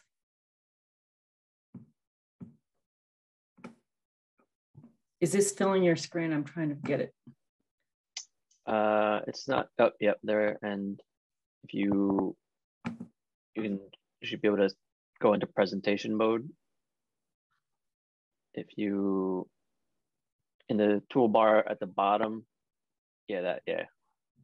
Wait, you were just hovering over it. Oh, there we are. Yes. Okay, I couldn't see it. It was literally right in front of me. Okay, ready? You have it? Yep. So this is the warrant article is a citizen's petition. There are 22 signatures, and we're hoping that the two small amendments might be made to the open space subdivision bylaw as written. These two changes to the open space subdivision bylaw are proposed, and they will allow Sherborn's drinking water standards to comply with the Safe Drinking Water Act within a subdivision, as well as environmental assessment consistent with the Environmental Policy Act 301 CMR 11, which requires pre-construction. It involves environmental health impact analysis and reporting in the pre-construction phase of a subdivision or anything with multi-unit development projects of all sorts. Why is Sherborn? Why is this something that we would consider in Sherborn? Well, we, as you I'm sure know, have 100% private water supplies and in the form of wells in our residents. And although the wells are private for the schools and the restaurants and the businesses, these are considered to be public water supplies at the state level. So they're regulated and by the DEP. At the residential level, however, there's no state or federal protection of private water supplies. As you know, the geology also leads to a 60% surface of wetlands, which increases risk of contamination across property lines when we can't meet setback requirements. And the Sherborn Board of Health regulations, as well as the wetland setbacks, which are required under Conservation Commission, federal laws for protection of wetlands, et cetera, they cannot be met in a subdivision. Although in 98% of towns in Massachusetts, citizens and abutters are protected prior to construction projects in order to anticipate concerns, ensure safe planning, obviate risks, and protect public health. So if these two changes are implemented, it would protect our drinking water, it would protect our property values, there'd be benefits to the environment and the shared natural resources. That could range from land to aquifers. And obviously this would lead to potential diminishing risks of litigation. The effect of these two changes would be that we would, in a subdivision where we can't meet the local setback requirements of our regulations, it would allow the same standards that apply to similar projects in most towns. This would improve the protections when shared drinking water supplies and sources are shared. And this obviously would decrease liability for the town as well. So drinking water protection that most people take for granted is going to be applied here in the permitting process. We know that in a subdivision, the cluster zoning leads to increased demands of the natural resources, as well as creating increased output into septic systems or directly into the ground. And that also has considerations that need to be evaluated.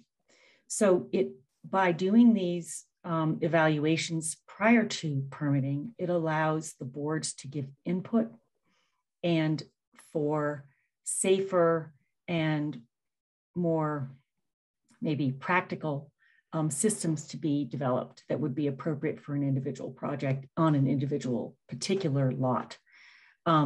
Subdivision cluster zone private water supplies would have these protections that are existing already under 310 CMR 22 in other towns. We just don't have them because our water supplies are private. The environmental health impact reporting is required in 98% of towns as part of pre-construction evaluation. And we've already seen this in Sherborn in the larger projects such as the 40B projects, because those are regulated at the state level as a public water supply under the current laws. But in our subdivisions, it's possible that they may not meet the thresholds that are considered would necessarily precipitate state evaluation and regulation. So this would allow us to improve designs when necessary. It would not wait until after the fact, at which point abutters and residents have to suffer the consequences. And it obviously will also be beneficial for the builders and the contractors who, it just increases costs and causes delays when changes need to be made. So this may also have a benefit for decreasing litigation for the town. Clearly, this would improve public health protections and certainly would prevent unintended consequences. I, of course, keep saying this, so I apologize for being redundant, but I think we need to not underestimate the benefit of avoiding unnecessary conflicts and litigation for the town. So in conclusion, we are hoping that two small changes to the wording of the open space bylaw with pertaining to pre-construction evaluation, environmental health impact reporting, and protection of drinking water in subdivisions will enhance the benefits of this bylaw for the town while decreasing costs overall. The next slide is just sort of a summary in case people have questions, but I think I've pretty much addressed all those issues. So that's the end of my presentation. All right, thank you. So I guess first I have some questions and comments, I guess. I have some broad overarching questions, and then potentially some small nitty-gritty ones. And I'm hoping that perhaps your answer to some of the broader ones may they make the nitty-gritty ones moot. But my understanding, and correct me if I'm wrong, but you have not actually brought this officially to the planning board. Is that right? Right, but that is absolutely planned. We just had, it was precipitated by a couple cases that came before the Board of Health in the last couple years, and some concerns of residents. And basically we realized that we were very close to the deadline for the warrant deadline. So we decided to just put it on the warrant, and we're hoping to formally discuss it. I was going to bring it to the Board of Health, to the Planning Board, and to the Select Board for commentary, because obviously we don't need to, we can always withdraw it from the warrant if necessary. But we did seek legal counsel, and also have been consulting with the attorney at the Massachusetts Association of Health Boards, which is the entity that advises boards of health. And the real challenge is because Sherborn has shared resources, and many times projects will be just below the threshold of where the state will regulate. It's much simpler when the state regulates it for us, but there are some challenges that are presented when the boards are unable to lean on state guidance to enforce local and state regulations. Okay, so this is where subdivisions have these risks are only they're specifically applying to a subdivision where we can't meet the local regulations. Okay. So here's my overarching question and or concern, and ultimately my hope that you will actually choose to withdraw this, which is that the normal process by which we would be creating or amending or revising regulatory bylaws would be that the regulatory board, which has the authority, would be the ones that bring it up. And it could very well be that a citizen or a member of another board brings it to their attention, and then they would discuss it. And I've attended enough planning board and board of health meetings to know that the discussion would be very thorough and lengthy. It would probably cover many hours over many months worth of meetings. And then they would have a public hearing where there would be a lot of public comment. And throughout all of this time, there would be a lot of changes to the entire thing. And then ultimately, once they decided that it was ready for prime time and it was what the public was ready to support, then the regulatory board would bring it to town meeting. And that process has not been followed here. And so then, regardless of the merits of your proposal, I guess my knee-jerk reaction is no, you should probably go through the appropriate process. And and we have actually a comment from Chris Owen, the planning board, that more or less is of the same opinion. And I think that I think that the position of the planning board would be, why can you please bring this to the attention of the planning board, and we will discuss it, and we would be happy to bring this to town meeting next year after having had all of that broad discussion.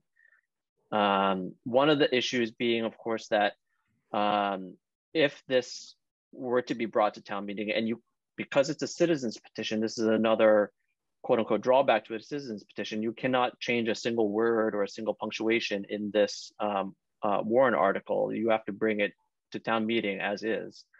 So even if you were to bring this to the Board of Health and to the planning board and to the select board between now and town meeting, you couldn't actually make any changes to it. And then because it's a zoning bylaw, it has to pass by a 2/3 majority, which is a very high bar And oftentimes, even after the many months and sometimes years worth of discussion and altering, the planning board still struggles to get their zoning bylaws passed with a 2/3 majority. I mean, I feel that given that the process hasn't been followed, the likelihood that this is going to pass town meeting this year would be extremely, extremely slim.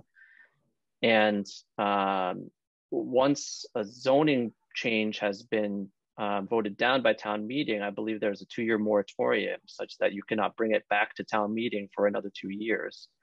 So it actually hamstrings your ability to get a well-crafted revision passed in a timely manner. I think it would be actually to your benefit to withdraw it and to bring it to the planning board and have all the discussions that you mentioned, as opposed to doing it this way.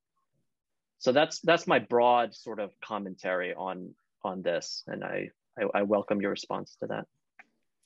So the planning board has spent a lot of time on this bylaw, and they asked for our input on the Board of Health. And it wasn't until about 8 weeks ago, unfortunately, that we identified a challenge due to a current case that exposed a potential unintended consequence or maybe an omission. I don't know how you would say it, but we definitely, as a Board of Health, gave some suggestions to the planning board, and we were involved and we did have a lot of discussions. But this particular issue, which maybe was, I think it really was and was not intended. And I think the consequence has been exposed through a recent challenge that the Board of Health is addressing right now. And I think that if we are able to amend the bylaw, we're not changing the bylaw. This is encouraging cluster zoning. It will allow the cluster zones to be safer, because at the current moment, our Board of Health regulations do not apply to cluster zoning. And the consequence is that the future residents, as well as the abutters, are forced to sue, because the Department of Environmental Protection considers anything that involves drinking water and or these issues that I've raised are a civil matter between two property owners. And what happens is, I mean, we already know that sometimes in construction projects, the town gets sued. And we also know that there was another case a couple years ago where an abutter's well was potentially contaminated by a construction activity. And that resident still doesn't have safe drinking water that meets the state standards, but doesn't have the resources to sue the contractor. In this particular case,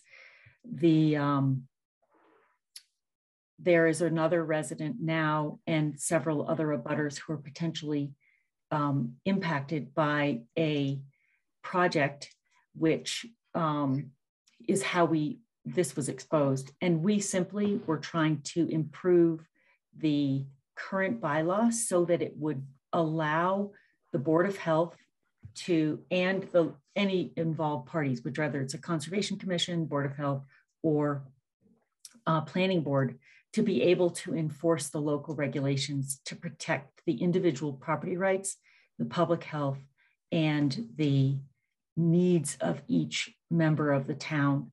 And so that was how it happened. It wasn't intended at all. It was very last minute. And I think it needs to be done quickly, because there's some potential problems in town. And so that was the reason that a citizen's petition was written. All right, before we continue this thread, Marian Neutra has had her hand up for a bit. I'd like to hear what you have to add. Oh, thank you, Steve. And thanks, Rebecca. I want to let you and the other proponents of this know that we know that you're coming from a very good place. Everybody shares the concern about our concern about groundwater. And you're absolutely right that any new style of development, like cluster developments, may have larger or clustered septic systems or larger septic systems that are of a size that are not written into the Board of Health regulations.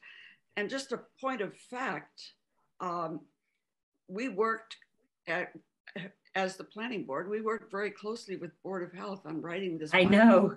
Yeah, I know. And that's why this is not at all personal. It's it was no, I understand. But let me identify this problem. Yeah. Let me finish. And we agreed with the Board of Health members that we worked with, and you weren't one of them. It was Daryl and David Sawson and Mark, that there were potential situations in an open space or cluster subdivision, or in any subdivision for that matter, that could potentially not be covered by current Board of Health regulations, because there's a sort of gap between the regulations for a small shared septic system, and you know this, and the regulations for a standard septic system with lots of space around it. So we agreed at that time, and this was before this bylaw was passed, that the Board of Health regulations would have to be revised in order to deal with this kind of a situation. The Board of Health agreed on this. And the reason the Board of Health regulations had to be revised was that legally, the planning board was not able to write Board of Health regulations into a zoning bylaw. It's simply not legal to do that. And everything you've said sort of confirms that, because what's really needed is a review of Board of Health regulations in the view of this open space subdivision bylaw that has a lot of environmental advantages. You'll agree, it's not more houses than would be in a conventional subdivision. And the other point of fact I want to bring up is that the bylaws are only the first step. Any developer has to get his project through a long series of planning board rules and regulations, in addition to Board of Health rules and regulations. The planning board rules and regs are really, they're about, I don't know, what is it, Gino? The subdivision regs are probably 20 or 30 pages long. It's very exciting reading. You'll enjoy it. But for a definitive plan to get passed, a developer has to meet all those regulations. And you may not have read them all, because to get a definitive subdivision project approved by the planning board requires a groundwater impact assessment. And that is very much like an EHIR. In fact, we kind of went through the same sorts of things that are in your EHIRs, like you have to do groundwater table elevation estimates of groundwater flow estimates, and estimates or projections of increases in nutrient and contaminant loading. And these are all just projections, because obviously nothing's been built yet. So the last sentence of this, I'll just read it. Projections shall be made in accordance with effluent evaluations specified by the Environmental Health Impact Report and other requirements of the Board of Health regulations. That's because as zoning bylaws, we could not rewrite your Board of Health regulations for you. That has to be done by the Board of Health. And you know, the planning board would certainly support that, but we cannot write them for you. So those are the points of fact that I think you have to just take into account here. Yeah, thank you, Marion. Those were certainly a lot of the same points that I have kind of rattling around in my brain as well. Is that, Rebecca, a lot of what you're saying seems to suggest that the open space bylaw allows developers to somehow bypass Board of Health regulations and or Concom regulations. And my understanding is that that's not true. That's not what I'm trying to say. Okay, well then I must be misunderstanding, because you've said several times that that you wanted to. Let me see it. It's a timing issue. Right now, with we are in a current case brought to our attention that the analysis did not need to be done in advance.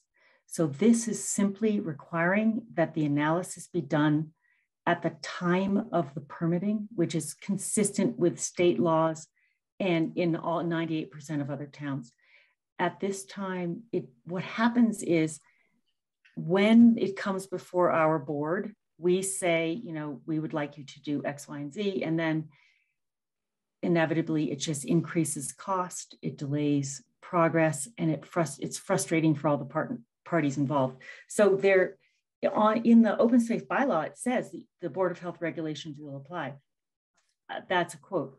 All this says is that the timing should be in the permitting process rather than after the permitting process, because that's exactly right, Rebecca. And if I can just jump in, if you read through the planning board subdivision rules and regulations, you'll see that I read every word. Okay. I did read it, yes. Part about the EHIR Board of Health. I mean, this is all pre-building. This is during the evaluation of the plans by the planning board. I'm just not sure you understood that. Oh, no, I did understand it, but it isn't specified. And this was just to specify that it's part of the permitting because of a recent case where this was not interpreted as a requirement of the bylaw. And the other is that in a subdivision, if the subdivision was big enough, it would be considered to be a public water supply by the state.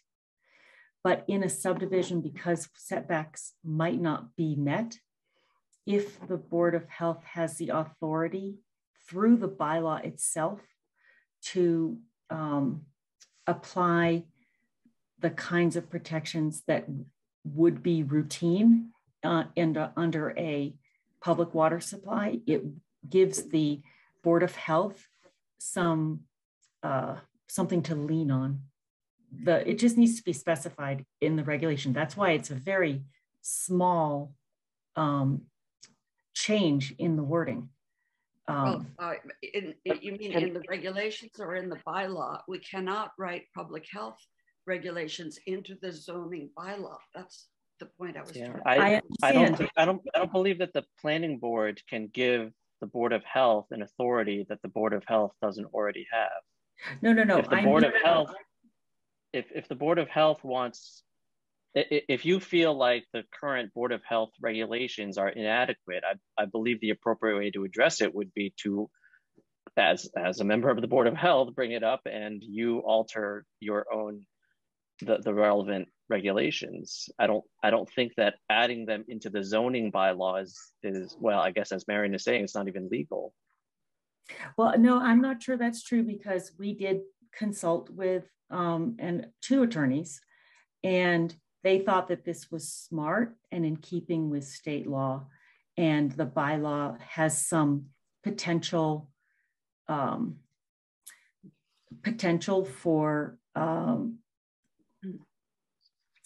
things to get farther down the road before the evaluations are done, in which case it's hard to turn around impacts on individuals and protect property rights and public health.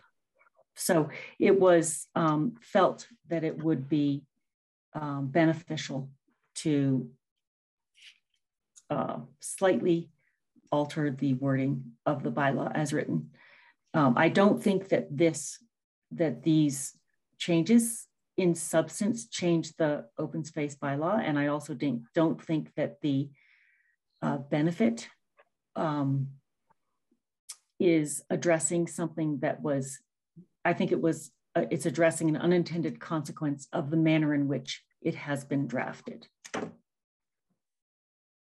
All right, before we continue, there's a Carol with her hand up. Did you have something to say? Oh, Yep. It's Carol McGarry. Hello, how are you? Good. Yes, I'm Carol McGarry. I live at 262 Western Avenue. I am on Conservation Commission. I am not speaking for Conservation Commission. I'm speaking as a resident. My understanding from having talked to Rebecca and just having the understanding of being on Conservation Commission is that the way our regulations work for Board and Health and for Concom also to some extent is that, but especially for Board of Health, is they're based on setbacks, right? And they assume a certain size lot size. I mean, I just had my septic system replaced and, the engineer said that my well had to be a certain distance from my septic system. So the current regulations that the Board of Health is operating from are all developed around those. And then now we have this cluster housing. And if you look at the cluster housing, the wording is, Marion is right. It basically says it's up to the Board of Health to regulate this. The issue that I think this address that is helpful, and if as Rebecca has stated that it has passed legal muster, a citizen petition does not have access to town council, unlike other board. So, that is one issue. But the advantage of this, I can say from the point of view of being on Conservation Commission, is that there are certain circumstances when you're on a regulatory board where you look to the state for guidance, and the state provides an authority for your guidance. And so one of the things that I think is beneficial about this is this idea of that when it's in cluster housing, it's has the same standards as a public water supply. That immediately puts in place standards that are known within the state. I think it's very supportive for the Board of Health to be able to have that in place to refer to their known standards. To me, that's probably the biggest benefit of this.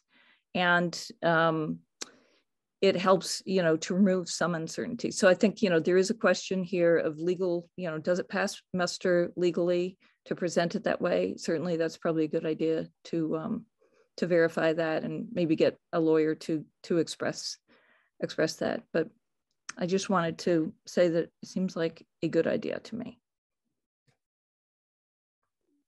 Thank you. Darryl Beardsley. Okay, first, so Darryl Beardsley, Forest Street. The Board of Health has not had any formal knowledge of this and hasn't discussed it. So I can't really share any opinions of Board of Health because we have not discussed it at all. And I want to mention that what Marion said was correct, that there were discussions about what might be needed with Darryl, sorry, your audio is it's very spotty and it sort of cuts in and out. Do you have an alternate way of miking yourself up? Yeah, let me try. All right, is this any better? No, not really. No, I really don't have something different. All right, well, I guess continue, just sometimes quiet and sometimes loud. All right, actually I can relocate and I'll join from Michael's computer, which might have better. Mine is often a little strange. So you can go on to somebody else and I'll join you in a moment. Okay, all right, I will call back on you when you come back, possibly as Michael. Okay, so you had also mentioned that you feel a sense of urgency as this is a reaction to some active development proposals and cases. I guess one question I have, which maybe Gino can answer, is if you were to alter a zoning bylaw in the midst of a development that has already been proposed and is under discussion, do the new zoning bylaws apply to that development, or are they grandfathered in under whatever the existing bylaws were at the time that they submitted their proposal?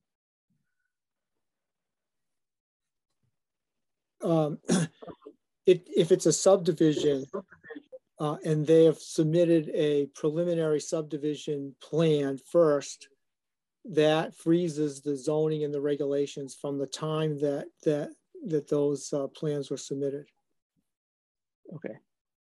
So I guess that goes to the point, Rebecca, that you're making, that the reason why this has been rushed through is because there are existing cases that you feel are exposing a weakness in the bylaw. But I guess my point being that if you change it now, it doesn't change anything about those cases.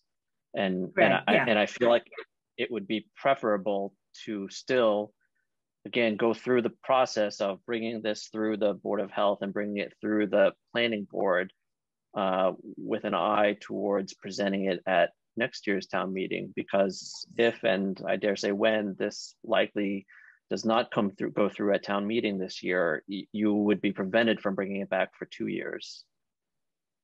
Does that make sense? Yeah, but I think that it would, when the citizens petition was submitted, it was unclear what the timing of these meetings would be. And I did not know that there wouldn't be an opportunity to talk to the Planning Board and the Board of Health prior to this presentation. That was not at all what I had intended, or what I should say the group of signatures intended. It was, we needed to submit it in time to get it onto the warrant, but we expected to have the opportunity to discuss it with the authors of the open space bylaw, Mary Neutra, et cetera, and the Planning Board members before going to the town meeting. I'm not sure we don't have that time to follow proper procedure because it's not that complicated. Okay, we've got Michael Lesser, who I believe is probably actually Daryl Beardsley. Yes, Daryl here again. Is this better, I hope? Yes. Excellent. All right, so I'll say that I personally share frustration that Board of Health was not able to make revisions that it anticipated would be needed because of the open space bylaw, and to make adjustments for that. It's not that we don't have regulations that cover those, but we foresaw that there might be new layouts and issues that would arise as a result of them. And lo and behold, the pandemic came along just as we were going to start working on those. And really, there hasn't been a spare moment. So I understand the general intent, I believe.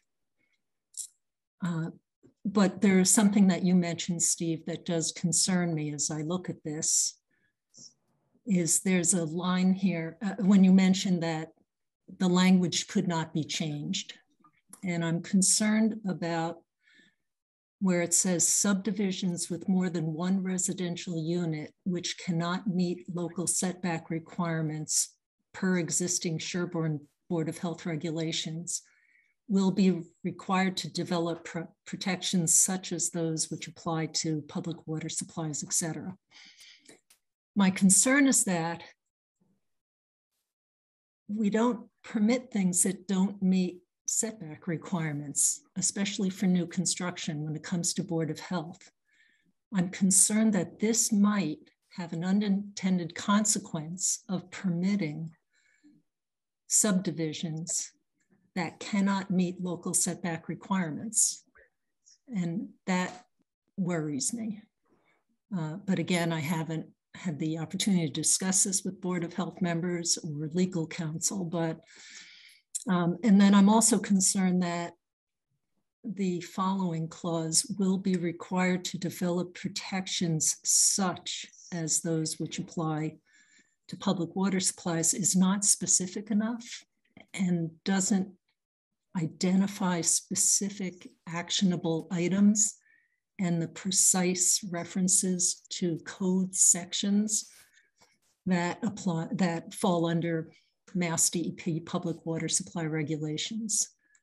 So that would, for me, that would argue for having more time to go over this so that we don't have unintended consequences from this.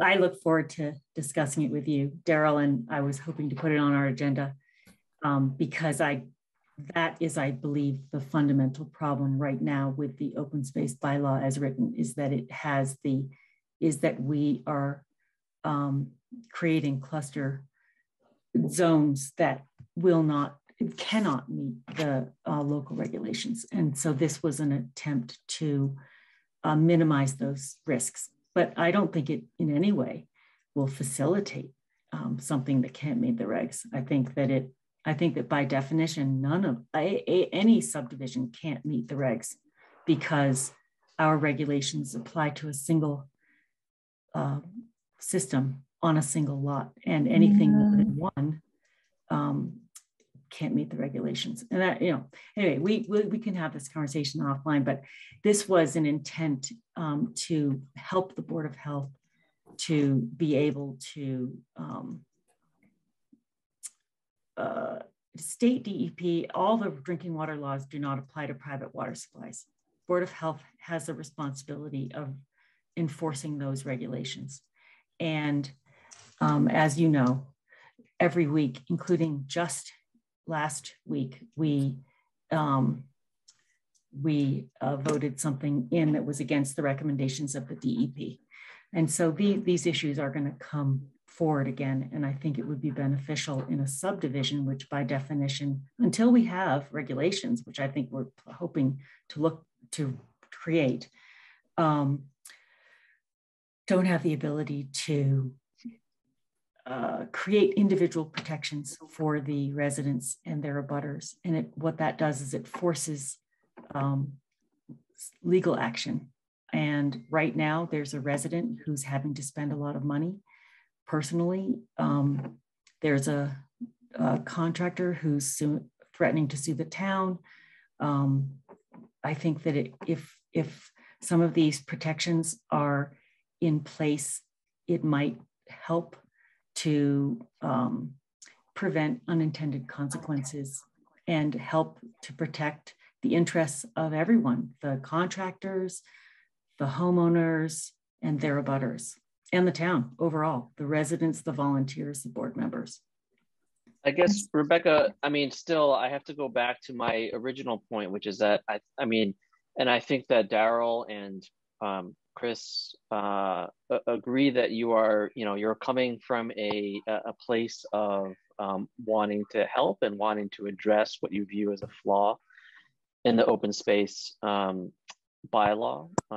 But ultimately, my issue is that it's not the appropriate way to address it, and you can't submit a citizen's petition as essentially a placeholder because you were under a time crunch because you can't alter it. I suppose in theory, we could have a multiple hours long discussion at the town meeting trying to revise this entire thing.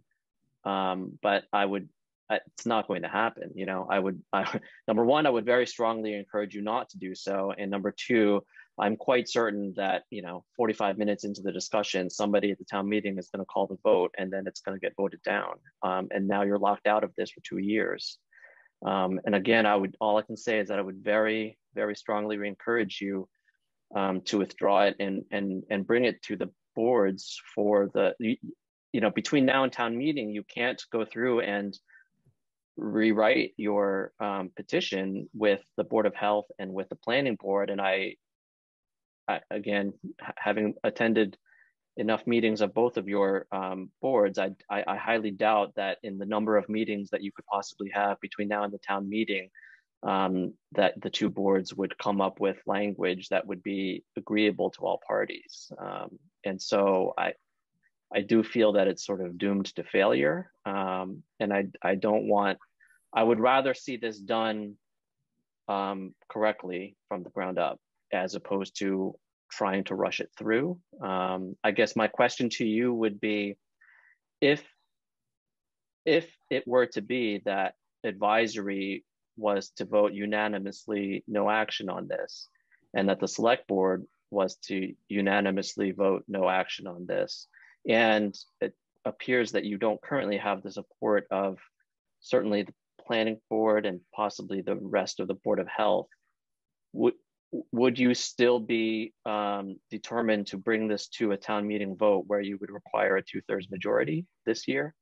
Or would you consider? I would hope that we would be discussing the merits of the article. And because I think that I think that right now there are some serious risks and omissions in the open space bylaw, not by intent, because everyone was very conscientious and hardworking when it was written, but it's definitely agreed that some risks or some challenges are being introduced, and these measures simply would facilitate our bylaw to be consistent with state law in 98% of other towns. It doesn't go beyond anything other than what would be in the best interest of the residents. But certainly, obviously, we have to talk about it with the planning board and with my board, and certainly hopefully the right decision will be made. But I was presenting it to you tonight to discuss the merits, not the procedure, but we can obviously revisit that. I mean, to my mind, the procedure currently trumps the merits of it. And that's, our public hearing is coming up in, a little over 2 weeks. And then the town meeting is a little over a month away. There isn't really the time to have the substantive discussion of the merits that this topic warrants,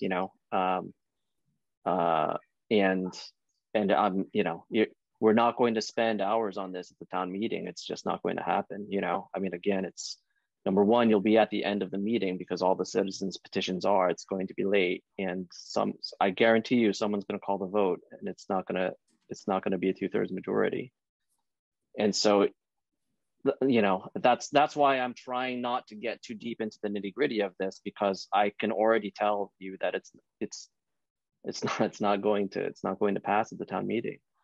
And I guess I'm just, I am asking you if you would consider withdrawing this, so that it can go through that process, which the chair of the planning board has already said that he is happy to have this discussion and to have the planning board be the sponsor of this revision at the next town meeting. Well, I look forward to talking to him, and I look forward to talking to the planning board as well as the Board of Health. And I think that the decision should be made after I've had an opportunity to talk to those people. Okay, but I certainly would be open to that. That I think has all along been, I've known that if it isn't, it needs to be done properly, and I understand that. But this was not intended to be done improperly. So I just hope that I'll have the opportunity to talk to the appropriate boards, because I do think that this is important, and I think that it's something to consider. And I think it will benefit the entire town, certainly in the short term as well as the long run. Okay, I've got Daryl/Michael and then Carol. Okay, so I just wanted to mention one quick little nitty-gritty detail. Just in case people think that we don't have regulations that cover subdivisions, we do. It's part 3 of the Board of Health regulations is for other than a single family home on a single lot. So we do have regulations that cover it. It's just that some of the configurations are getting more creative. but they also just pose different environmental challenges that, frankly, not even at the state level are they quite sure how to address some of this. But we've been pioneering before in Sherborn, and we can do so again. Thank you. Thank you, Carol.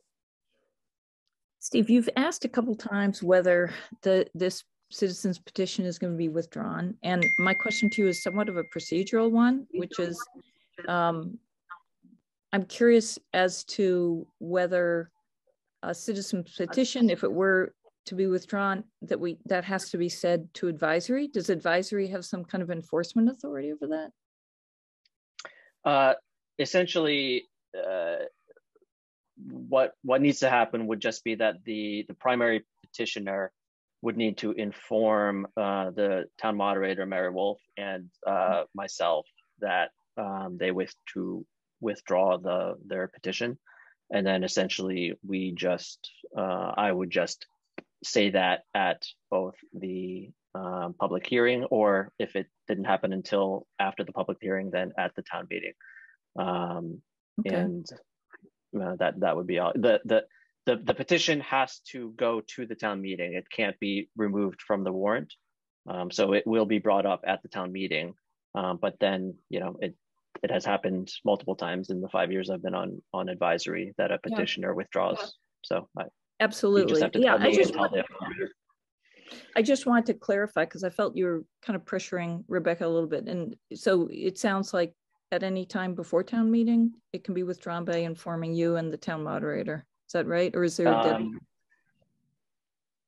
Yes, I believe it should be any time before town meeting. I don't know the specifics about because at the public hearing, advisory makes a vote on the petition, and advisory will make a write-up on it. And so if it was withdrawn after that, then obviously advisory's write-up would not really be valid anymore. And it's easier to just simply say that the petitioner has requested that it be withdrawn.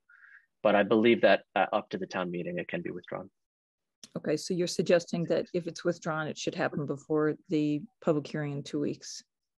It would make things cleaner, but I don't believe that it would be required. Okay, all right, thanks for that clarification. Yep. I guess I would like to open the floor to anybody else from advisory who has any questions or comments about this.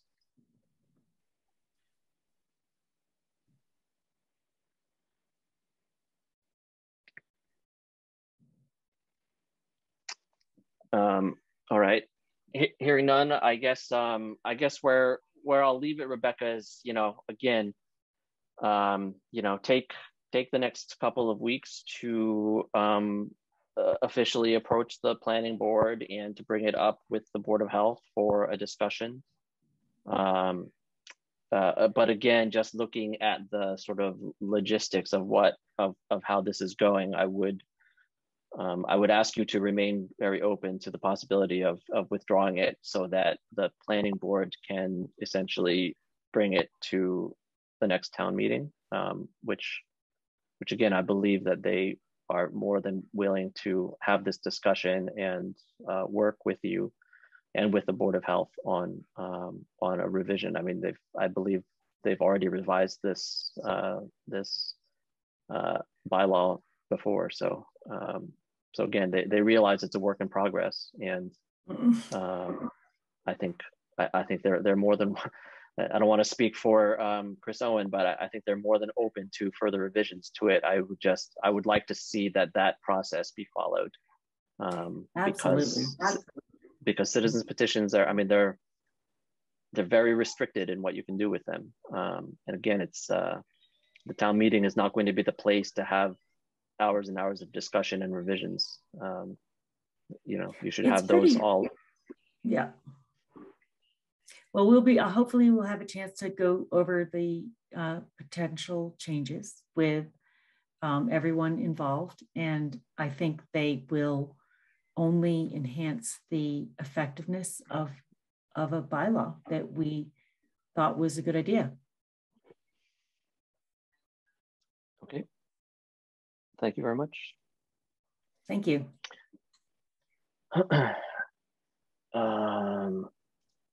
All right.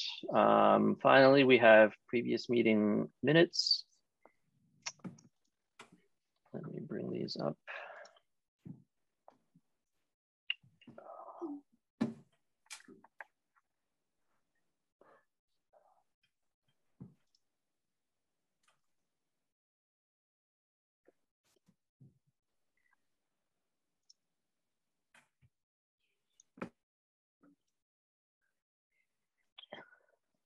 All right, these are the minutes from last week's meeting.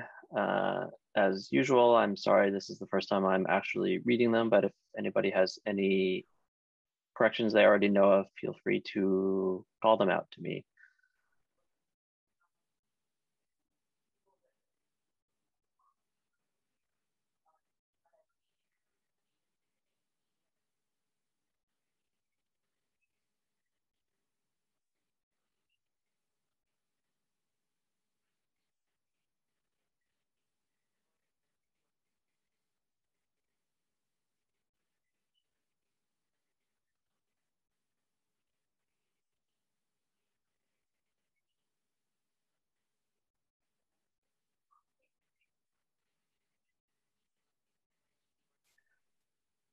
We talked about a lot of stuff last time, didn't we?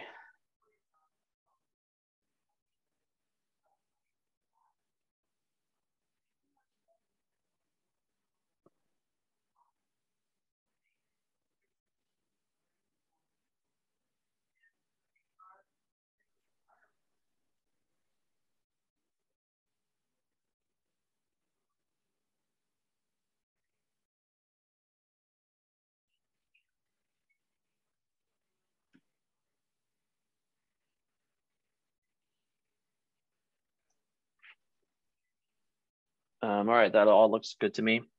No other amendments from anyone else on advisory? All right, if not, can I get a motion to approve the minutes of the Sherborn Advisory Committee meeting of March 2nd, 2022, as shown on screen?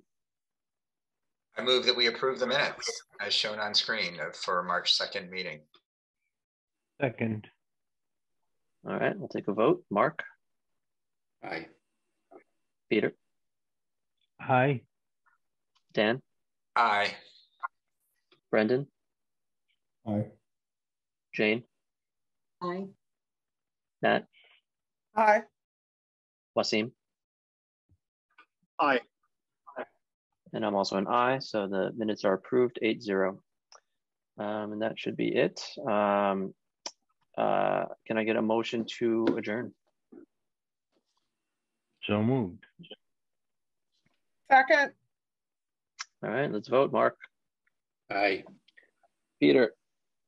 Aye. Dan? Aye. Brendan? Aye. Jane? Aye. Nat? Aye. Wasim? Aye. Aye. All right, and I'm also an aye, so 9:28, meeting is adjourned. See you guys same time next week. Thank you all very much.